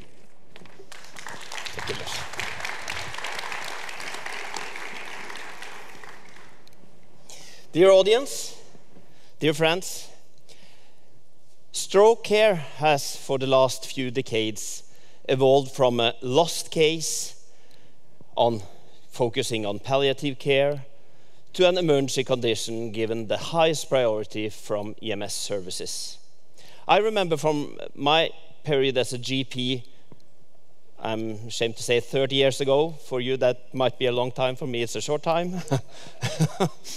When we had a stroke case on call on a Friday, we were not allowed to admit the patient to hospital until Monday because nothing was done with the patient during the weekend. So we had to keep the patient back home or in the local casualty clinic for the weekend. Several groups are now working hard to increase our understanding of and ability to treat stroke. And this keynote lecture will focus on early diagnosis and treatment of stroke. So I'm happy to introduce the keynote speaker, Professor Anthony Rudd. Professor Rudd is a consultant geriatrician and general physician at St. Thomas in London. He has developed a stroke service which are rated among the best in the UK. He has an impressive list of scientific papers, ranging from more rehabilitation to the early phases of stroke, and also giving comments on recent developments in stroke treatment. He's engaged in system development, and he is demonstrating, as I see from his work and from his papers, that you need to do science, you need to do education, and you need to do implementation to save lives. You have to focus on the formula of survival. And he has done that. So he has been developing the stroke program, and he's been the stroke program director at the Royal College of Physicians since 1995. He is being the London Stroke Clinical Director since 2010. And he is the National Clinic Director of Stroke with NHS England since 2013. And from 2010, he has been a Professor of Stroke Medicine at King's College, London. So, I'm very honored to introduce you, Professor Rod, and look forward to hearing your lecture.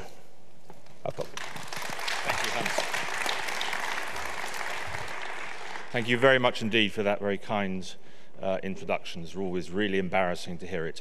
So I'm delighted that this conference has decided to focus on stroke because it is a condition which is devastating if it happens to you. And surveys of the public asking them which they would rather have, a heart attack or a stroke, always comes up that people would rather have a heart attack because of the consequences of long-term disability after stroke. So a very eminent physician, about a little bit less than 100 years before I was appointed as a consultant in London, wrote this about stroke, that it's the duty of the physician to explain to the patient and his friends that the condition is past relief and that medicines and electricity will do no good and there's no possible hope of cure.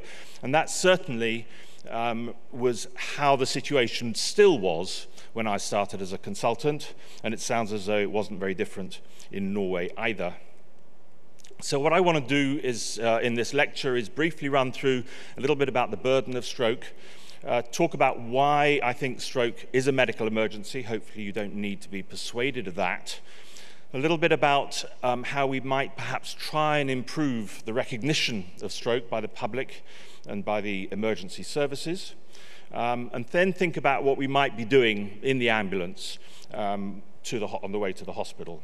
Why the organization of acute stroke care is important, and therefore why it might be important for the paramedics to drive that little bit further to get to the right place. And then finish off with a little bit about why it's important that paramedics also understand about transient ischemic attack and start implementing treatment for that early. So this report, The Burden of Stroke in Europe, was published 2 weeks ago and presented to the European Parliament. And it summarizes some of the key data. There's over 1 million people every year in Europe who have a stroke. It's the third commonest cause of death. And it's predicted to rise in terms of the numbers of patients with stroke by about 35% over the next 20 years. That's not because we're getting worse at treating it, it's simply because the population is aging. In fact, the incidence of stroke has fallen by nearly 50% over the last 20 years. It's been a major success story, but because we're living longer, that is going to explain why we have so many more patients.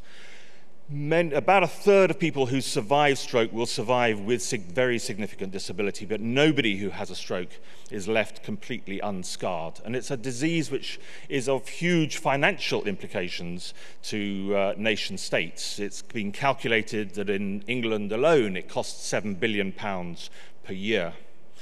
So this slide, there's 3 messages from it. It shows the case fatality rate per 100 discharges with stroke in the European countries. And the first message is that hemorrhagic stroke is a far more dangerous condition than ischemic stroke. Those are the orange bars, compared to the blue for the ischemic stroke. The second message is that there is very great variation between European countries in terms of their success at preventing death, a range between 5% or less than 5% down to about 20% case fatality rate. And the third message is that if you're going to have your stroke or your heart attack, my advice to do it is in the next 3 days, because there cannot be any place in the world at the moment that has a higher concentration of people capable of doing CPR effectively. And if you look at this picture, Denmark is the country which has the lowest case fatality rate for stroke. So now is the time to do it. So this picture shows the estimated number of strokes that there are now and where we're going to be in 20 years' time. So clearly dependent upon the populations of the countries. But the message is, as I said a moment or two ago, that overall there is going to be a 35% increase, varying between countries, in the numbers of stroke that we have to deal with. So it's important that we get our services right now. The overall number of stroke survivors in the EU over the next 20 years is going to go up by about 1 million to 4.5. There's going to be a 45% increase in the number of stroke deaths, and there will be about a third increase in the number of people who are disabled as a result of stroke and living with disability. And it's not obviously just a European problem. Actually, the incidence of stroke is far higher in the low and middle income countries in the world, the red areas and the pink areas shown on this picture. And overall, every year there are 15 million people who have a stroke across the world. So whenever you go to a meeting about stroke, you are always presented with a typical case history, and it's always a success story. So this was a 52-year-old woman we treated who developed a complete paralysis of her right side, unable to speak as a result of dysphasia, and she developed a visual field defect on the right-hand side, previously fit and well. The friends called the paramedics. She was working as a lawyer, no risk factors at all, apart from what I'm told is a very common habit amongst English lawyers, which is she took cocaine fairly regularly. And she arrived at the hospital an hour after the onset of symptoms, had a normal scan, and was concluded that she had a left-sided, left hemisphere ischemic damage, middle cerebral artery territory. She was treated with intravenous thrombolysis and got fantastically better. Home the next day. She was subsequently found to have atrial fibrillation. However, it's not always like that. And this is the 35-year-old man came in last year to my hospital, previously fit and independent, and been living in London for 6 months, having come over from Poland, and he collapsed with a left-sided weakness, brought to hospital also within an hour, very promptly, had the full range of treatment, but deteriorated rapidly, became unconscious, developed epilepsy, never recovered, and died on day 14. And you can see from the pictures the huge right middle cerebral artery territory area of ischemia there. So why is a stroke a medical emergency? Well, we're going to talk about intravenous thrombolysis. There's the expression time is brain that you'll all have heard about, 1.something billion nerve cells dying every minute, or million, I think, dying every minute. It's how they calculate it, heaven only knows. There's endovascular treatment we're going to talk about, and I'm going to talk a little bit about intracerebral hemorrhage and the management of hypertension. I'm not going to talk about the bottom two things on that list, but they are crucially important. And at a population level, getting your patients to a specialist stroke unit where all the basic nursing and medicine can be done is more important than any of the whizzy acute interventions which we are going to focus on. So intravenous thrombolysis for stroke applicable for about 20% of the population of stroke admissions. Actually, very, very few countries, if any, actually manage to achieve that level across the country, but there are individual units that do. So it shows it can be done. It doesn't reduce mortality, and we'll come back to why in a minute, but it increases very significantly the likelihood of somebody surviving independent. It is a dangerous treatment. It's got to be given by people who know what they're doing in the right way and to the right patients. And a thrombolysis service, as I say, is not the most important part of the service, but it is something which can transform individuals' lives. So in order to thrombolyze effectively, you need to make a correct diagnosis, You have to have a good story, and the paramedic picking up the patient first of all is in a really good position to get that story exactly when the symptoms first started. You've got to exclude hemorrhage because you'll kill the patient if you thrombolize somebody who has any element of bleeding, and the only way of doing that is with brain scanning. You've got to exclude many of the other contraindications, and you've got to explain to the patient what it is you're doing. And you need to do all those things very quickly. The impact of thrombolysis using TPA on early outcomes within the first 7 days is negative. Actually, if you look at the bottom of this picture, you'll see that the thrombolysis increases the risk of death in the early stages, and that's because of an increased risk of bleeding as a result of the treatment. So a patient who I treated some years ago came in with a left middle cerebral artery territory infarct. Everything looked fine on the scan. We gave thrombolysis, and this was a subsequent follow-up scan shortly before the patient died. This patient may have done perfectly well if he hadn't been thrombolyzed, but there's no way that we have at the moment of predicting which patients are going to do well and which patients are going to do badly.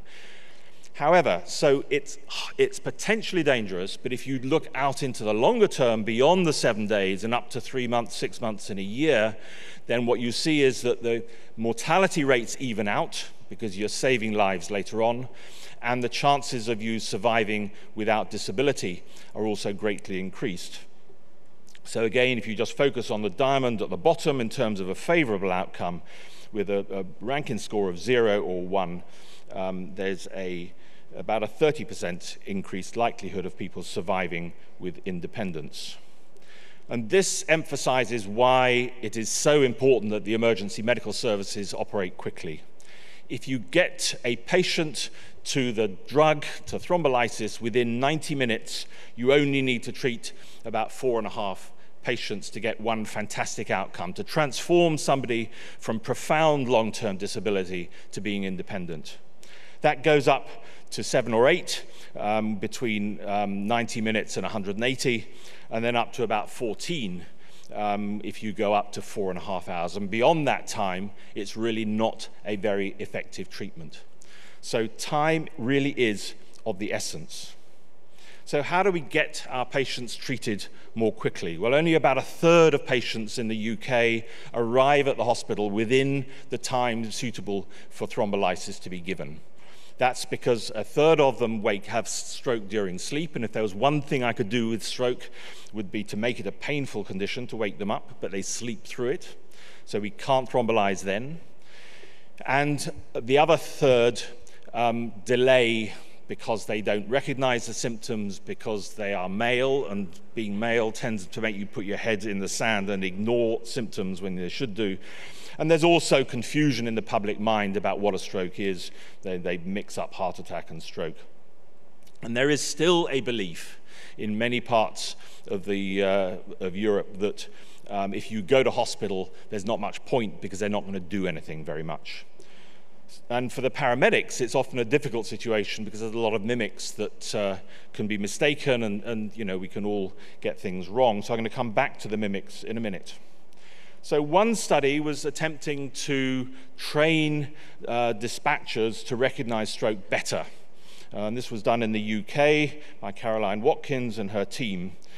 70% of patients with stroke in the UK, the first contact is with the ambulance services. Stroke, of course, only makes up a very small proportion of the calls that come in, only about 1%.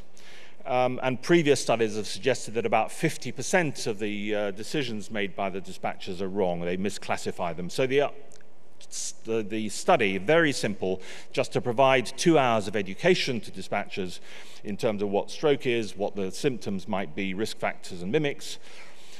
And what they found was that before the training, actually slightly higher than the previous studies, were correctly identified 60% by the dispatchers. After training, that went up to 80%. There were marginal, not statistically significant improvements in call to arrival times, but you can see that in that graph on the right-hand side, it certainly looks as though they had an impact. Unfortunately, the study didn't continue long enough really to see if that impact was maintained longer term, but that certainly is something we should, I'm sure, be doing, is providing that extra education to the people taking the calls.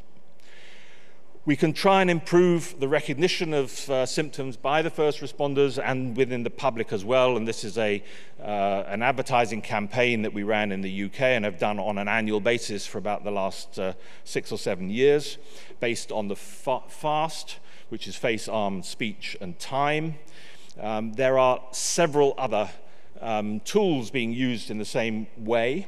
The question really is whether anything is better than FAST, because that is by clearly the simplest and most straightforward of the tests. There was one trial comparing FAST with the ROSIER, which is the recognition of stroke in the emergency room test. Very similar to FAST, but it's a bit more complicated. You've got to take a history about whether there's been any seizure activity, loss of consciousness, and check for visual field defect. And what that showed in comparing that trial, they ran it in London. They assessed 312 patients with the ROSIER, and the paramedics who were doing the assessment identified 284 out of the 312 patients as having a stroke or TIA. And when it came to the consultant diagnosis, out of those 284, 171 were confirmed and 97 weren't.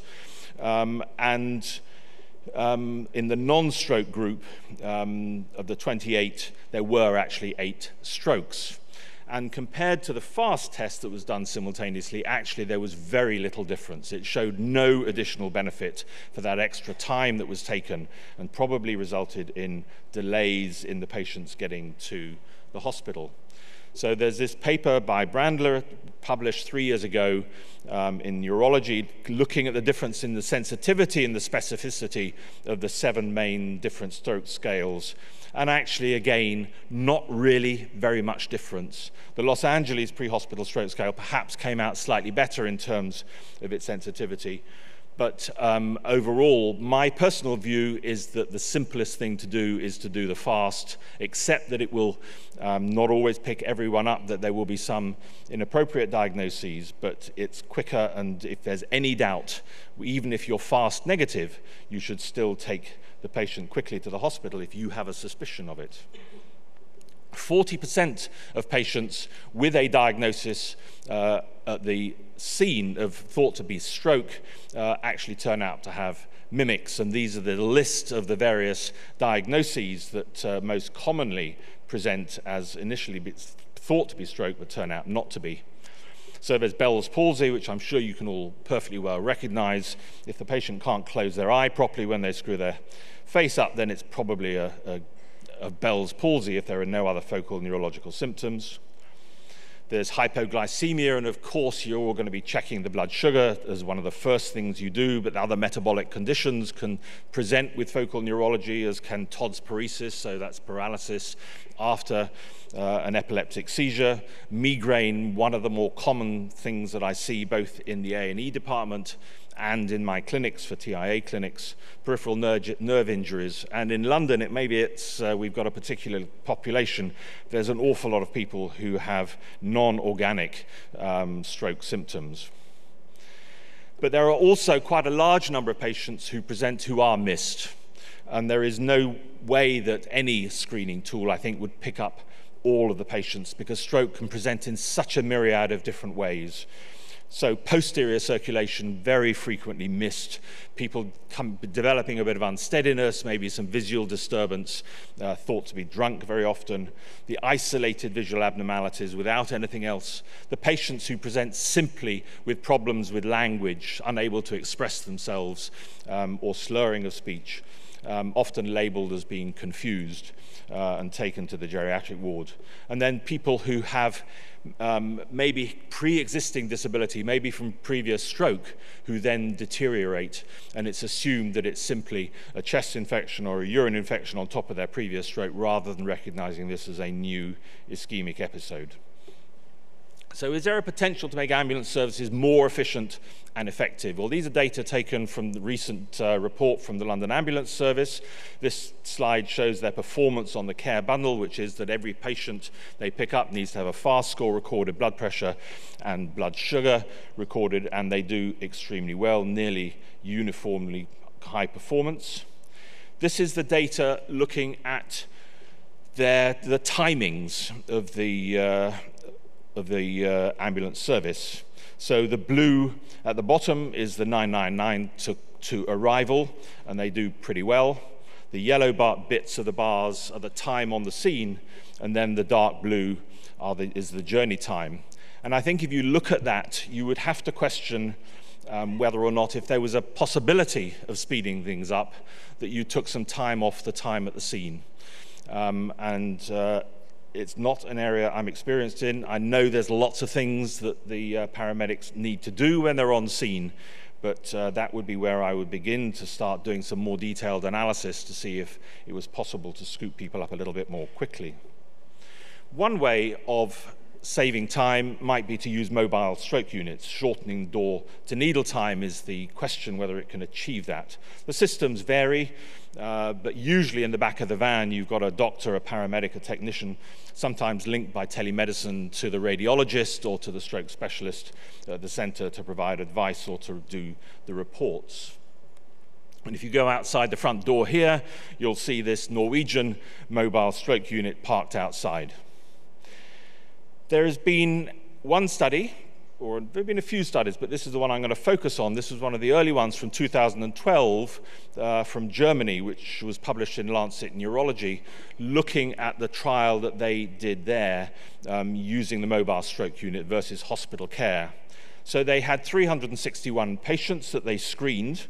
They excluded 2/3 of those and were left with about 100 patients who entered the randomization stage. Patients were excluded for all sorts of reasons to do with age and symptoms and so on.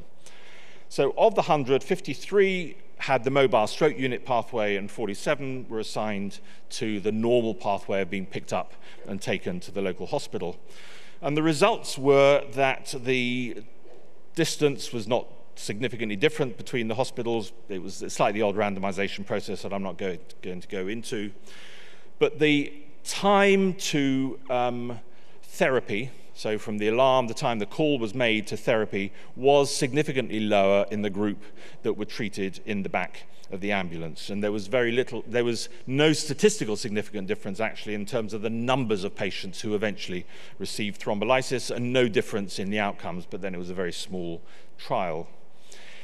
I think there are potential issues with the study, and I remain a little bit of a skeptic about mobile stroke units. The door-to-needle time in the hospitalized patients was quite long. In London, we managed to do it within sort of 30 minutes to 45 minutes maximum. They were a bit longer than that, so maybe a potential to have improved the hospital side of the service.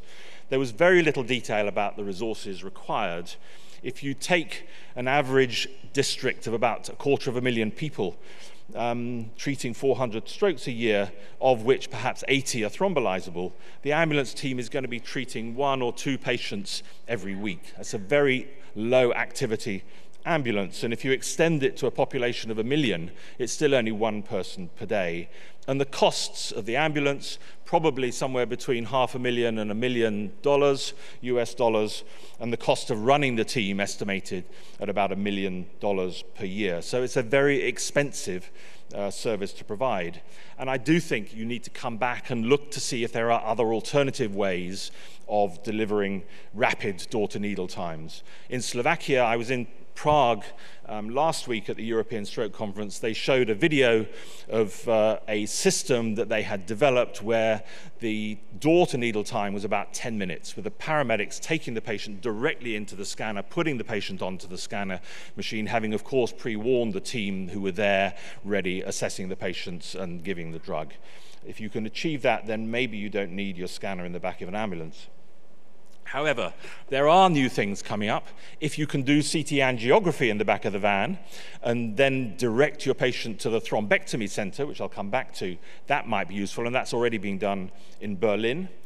If you expand the role of these mobile stroke units to have more input into other neurological emergencies, that then might make it a viable option. So dealing with the head injuries and the epilepsies may be useful, needs to be tested in rural areas. And maybe if you go for a much more simplified system, just with really good telemedicine in the back of the ambulance, linked into the specialists, then you could perhaps do more with less money.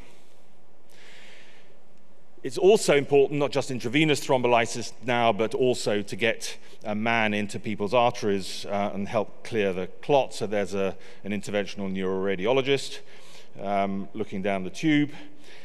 A typical case history. This is a patient, and I'm grateful to colleagues at Imperial Hospital in London for this. So this is a 46-year-old woman who was at work cleaning at 11 o'clock in the morning, suddenly developed a sudden onset of left-sided weakness. She was very reluctant to have the ambulance called and sat around for an hour and a half or more. Eventually, the ambulance arrived, getting on for nearly 2 hours after the onset of the stroke. Very quick on scene, straight to Northwick Park Hospital, where she had this scan done. I haven't got a pointer, but if you look on the left-hand side of the picture, you can see a little white line, which is the thrombus in the right middle cerebral artery. She had left-sided weakness, dysarthria, had a NIHSS score, which is a measure of the severity of the stroke, of 16, indicating this was quite a large stroke. She had a CT scan. Decision was made to consider thrombectomy. She was bridged with intravenous thrombolysis and sent to the thrombectomy center at Charing Cross. By then, she was already a little bit improved, but still had significant symptoms. She was taken very quickly to the angio suite, and the thrombus was removed. You can see the angiogram prior to the thrombectomy on the left-hand side, and then the reperfusion, the blood vessels filling again on the right-hand side. And there's the little bit of clot that's been doing all that damage and potentially leading to somebody with a profound disability. So she did very well and went home a couple of days later. A very small infarct indicated by the arrow, but this is what could have happened, and this is what we commonly see, that dark area being dead brain, and there's no recovery from that, essentially. So thrombectomy now is supported by a very strong evidence base. There have been about 7 or 8 different trials done in different ways, with particularly regarding different sorts of imaging. But the meta-analysis, if you just focus on the top 2 bars in this, is the overall outcomes, putting all those trial data together.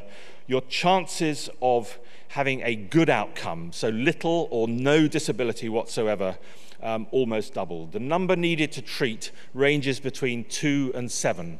There are very few interventions in medicine which are as powerful as that. And so this is clearly something which we need to develop. It is likely in most countries that you're not going to be able to staff thrombectomy units in every single hospital treating acute stroke. And certainly in the UK, we have about 120 hyperacute stroke centres, comprehensive stroke centres, but we think we can only afford to run and to staff about 30 or 35 maybe.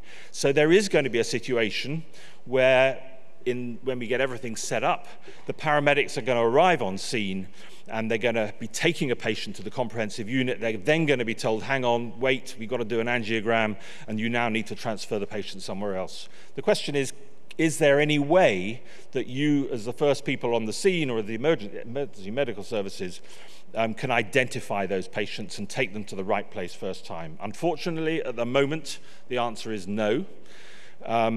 There are no reliable methods that enable you to filter those patients out with sufficient reliability not to completely flood the thrombectomy center with very large numbers of untreatable, really severe stroke patients. But that work is ongoing. The next thing that you might need to get involved with in the future is managing blood pressure in people with hemorrhage.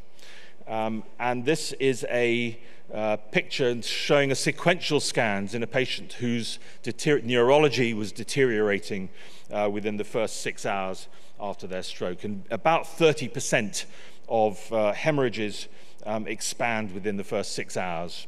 And we know from a couple of trials now, but particularly this one, the Interact 2 study, that bringing the blood pressure down to about 140 millimeters of mercury probably reduces the likelihood of that hemorrhage increasing.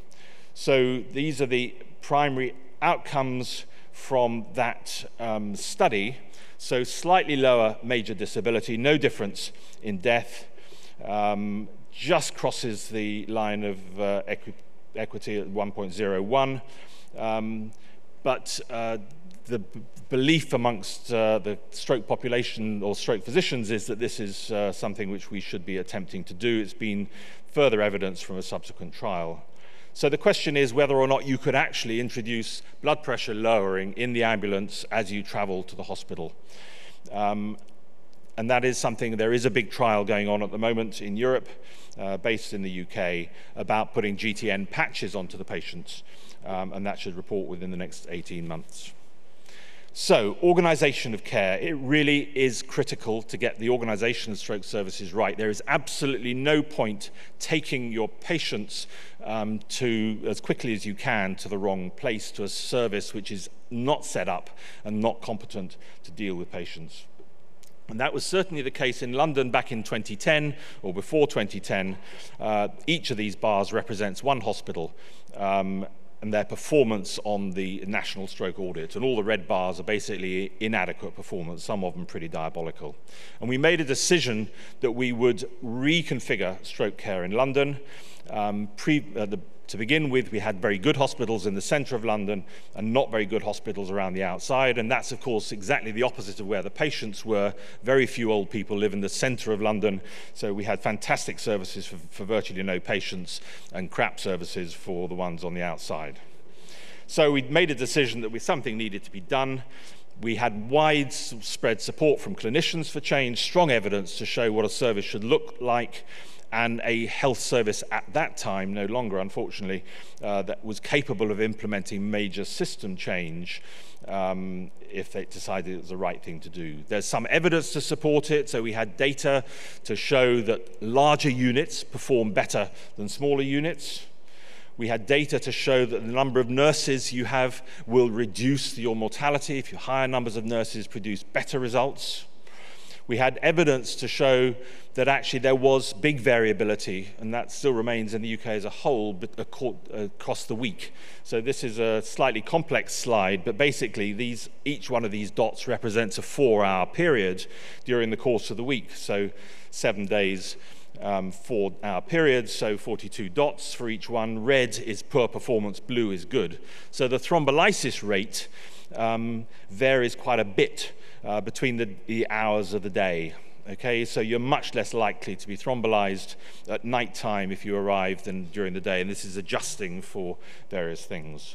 And your door-to-needle times are also going to be worse at night, but also worse at weekends. So we need to get rid of some of these inequalities, have units which are capable of delivering really high-quality care every single minute of every single day. And we came up with a model of 8 hyperacute units, treating these patients within the first 72 hours and then repatriating to their local hospitals. Overnight, the thrombolysis rates went up dramatically and have stayed up. The survival from stroke in London is significantly better by about 20% compared to the rest of the country. And this reconfiguration has taught us is that hub and spoke model can operate effectively in a large urban area, but it needed the enthusiastic support of the whole system, including the emergency medical services. And we also learned that patients will accept going to a hospital that is some distance away. They don't complain.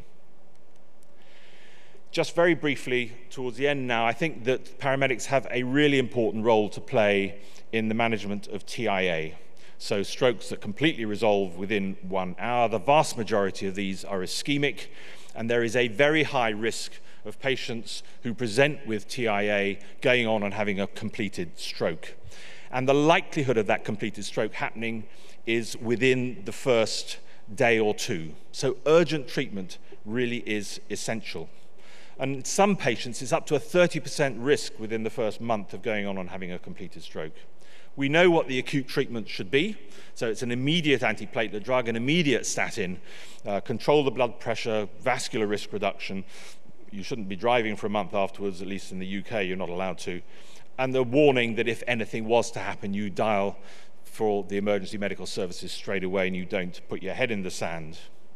There is good evidence, this is a paper from Peter Rothwell in The Lancet, of the impact of just getting an aspirin into people. This is data from meta-analysis of all the aspirin trials. Very powerful reduction in terms of the risk of stroke within the first, if you look just at the first 2 bars within the first 6 weeks. And he also did this study looking at a before and after. Before was a fairly normal TIA service, seeing people within a day or 2, giving them a prescription to go off and get the tablets, and the phase 2 was getting them in within the 24 hours, watching them swallow the tablets. And what he did was to demonstrate that he managed to reduce the risk of recurrence from about 10% over the first 3 months down to about 2%, a 5-fold reduction in the risk of people going on to have further TIA or stroke. So what about the role of paramedics? Well, I don't see any reason why it shouldn't be that the paramedic is actually in a really good position to be able to make that judgment, the assessment, make the diagnosis. If there are still symptoms when you arrive, that is still a stroke and the patient needs to go straight to the hospital. But if it's not, if they fully recovered, in my view, it's a complete waste of time and effort to take them to the hospital. If you can get the paramedic to give the statin and the aspirin, particularly the aspirin, watch them take it. If the paramedic can make very swift arrangements, go straight into the booking system to get them seen within 24 hours at the hospital, and so on. So, what standards should we be using to measure the performance of the EMS? First thing is, I don't think travel times are particularly relevant, or even response times are particularly relevant. What's relevant is the time from the call to the time the patient is treated. And I would much rather we measured that. That way we will encourage the reconfiguration of services to have much more efficient, to take people to the right place first time. Clearly completing the stroke bundle consistently. Accuracy of recognition of stroke symptoms by dispatchers needs to be monitored. But we mustn't forget we're putting all this burden onto emergency services. We reconfigure stroke services and tend to forget that that often leads to an increased need for paramedics and for ambulances. So where have we come from? Stroke is now quite clearly a treatable disease. Mortality has fallen dramatically by about half over the last 20 years or so. People used to say, the paramedics used to say when they came to the hospital, I don't know why I bothered rushing. I got to the emergency department and then was kept waiting in a queue, and the sister in the emergency department said, I don't know why you rushed. And also a belief that stroke didn't need specialists. So where should we be in the future? Paramedics delivering initial treatment, blood pressure lowering, triaging patients with TIA to urgent outpatient pathways, possibly, although I remain to be convinced, increasing use of mobile stroke units, identifying ways of systems for people to be identified as having large vessel occlusions so we can get them straight to the thrombectomy centers. But as I talk here now, the most important therapy that you offer, to be honest, is the diesel in your van, and using it quickly. So, stroke is treatable. Paramedics are critical for enabling those emergency measures to be treatments to be given. We need better public education. We need to organize stroke care better so that people always get to the right place at the right time. We should be measuring our performance, and we need to provide paramedics with the skills to manage TIA more effectively. So, as was said this morning, it takes a system to save a life. Actually, it's many lives you can save, and it also prevents disability. Thank you.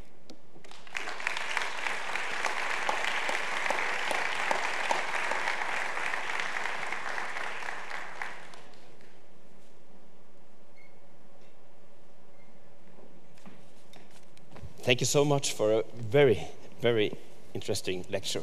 And you're open for questions, I guess? Of course, yeah. Any questions from the audience? Use the opportunity now to ask the expert.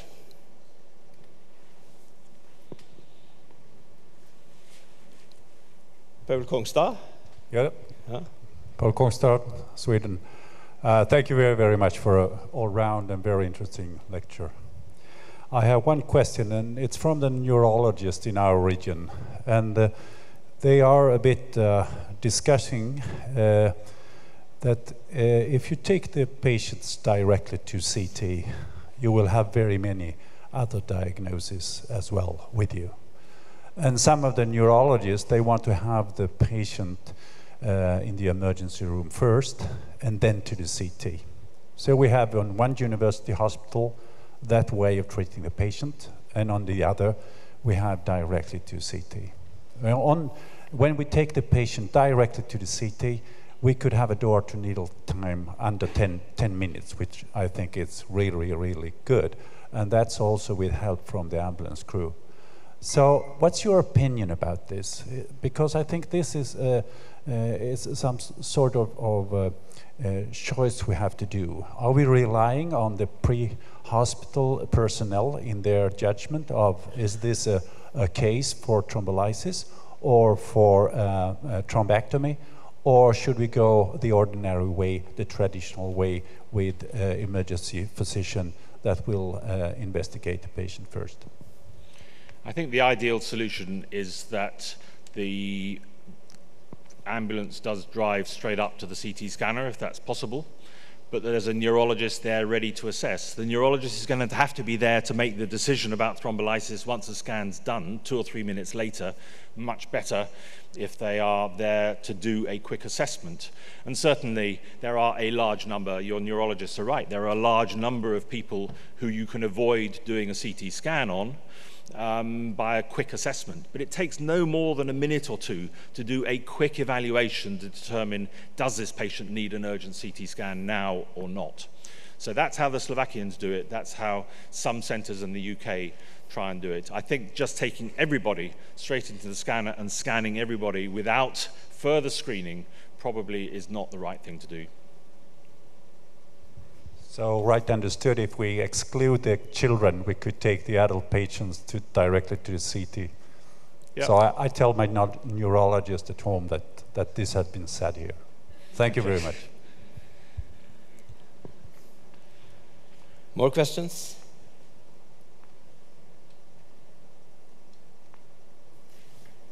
Over there.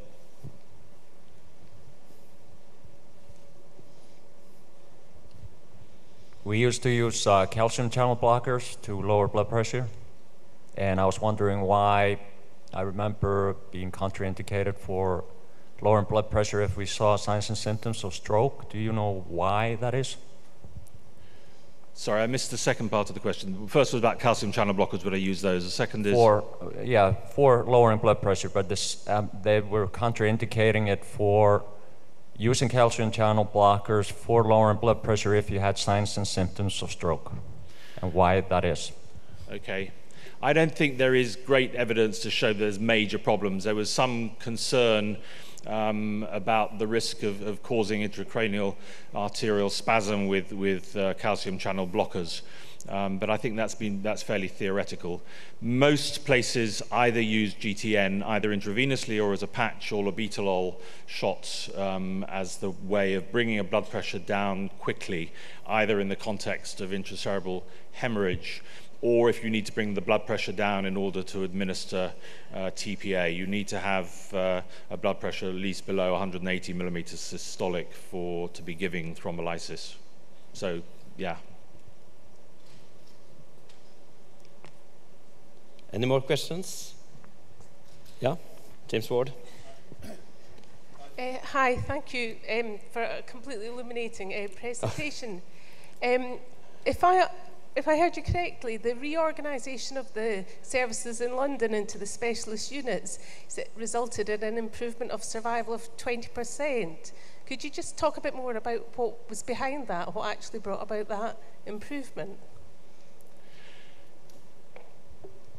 There's been very extensive work actually been looking at the whole process in terms of delivering the change and the impact of the change.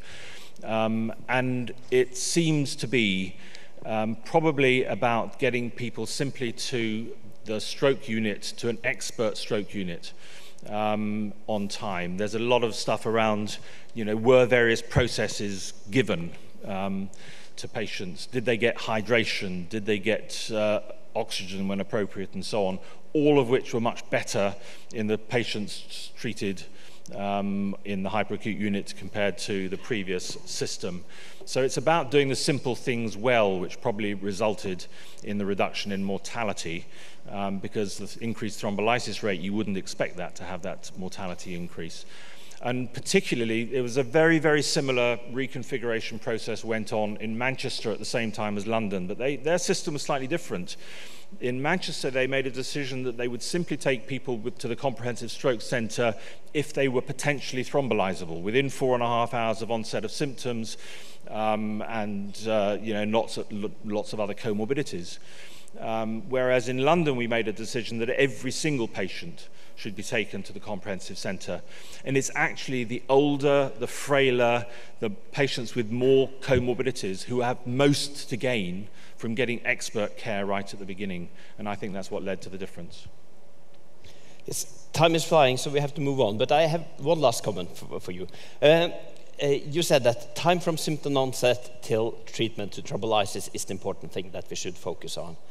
So we can agree on that. So then I will use the opportunity to invite you. Tomorrow at 10 o'clock we will have some FNQs at this mobile stroke unit outside here. Maybe we could relieve some of your worries about the mobile stroke units. You're welcome to come there. And all of you are as well. Thank you. Thank you.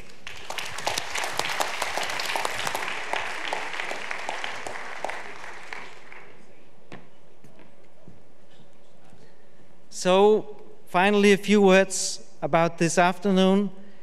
Don't miss the welcome reception. You can still register for that event. The reception will take place on board some boats that will pick you up. So, follow the volunteers carrying blue balloons. Bring your badge with you. And we'll have the reception in the boats. They will bring you to the emergency management event. Okay? So don't miss that event. Please remember to participate in the World Record for Life. Outside, you have time to do that. And finally, don't miss the morning run. We will meet at Copenhagen City Hall Square at 6:25. Thank you for participating today.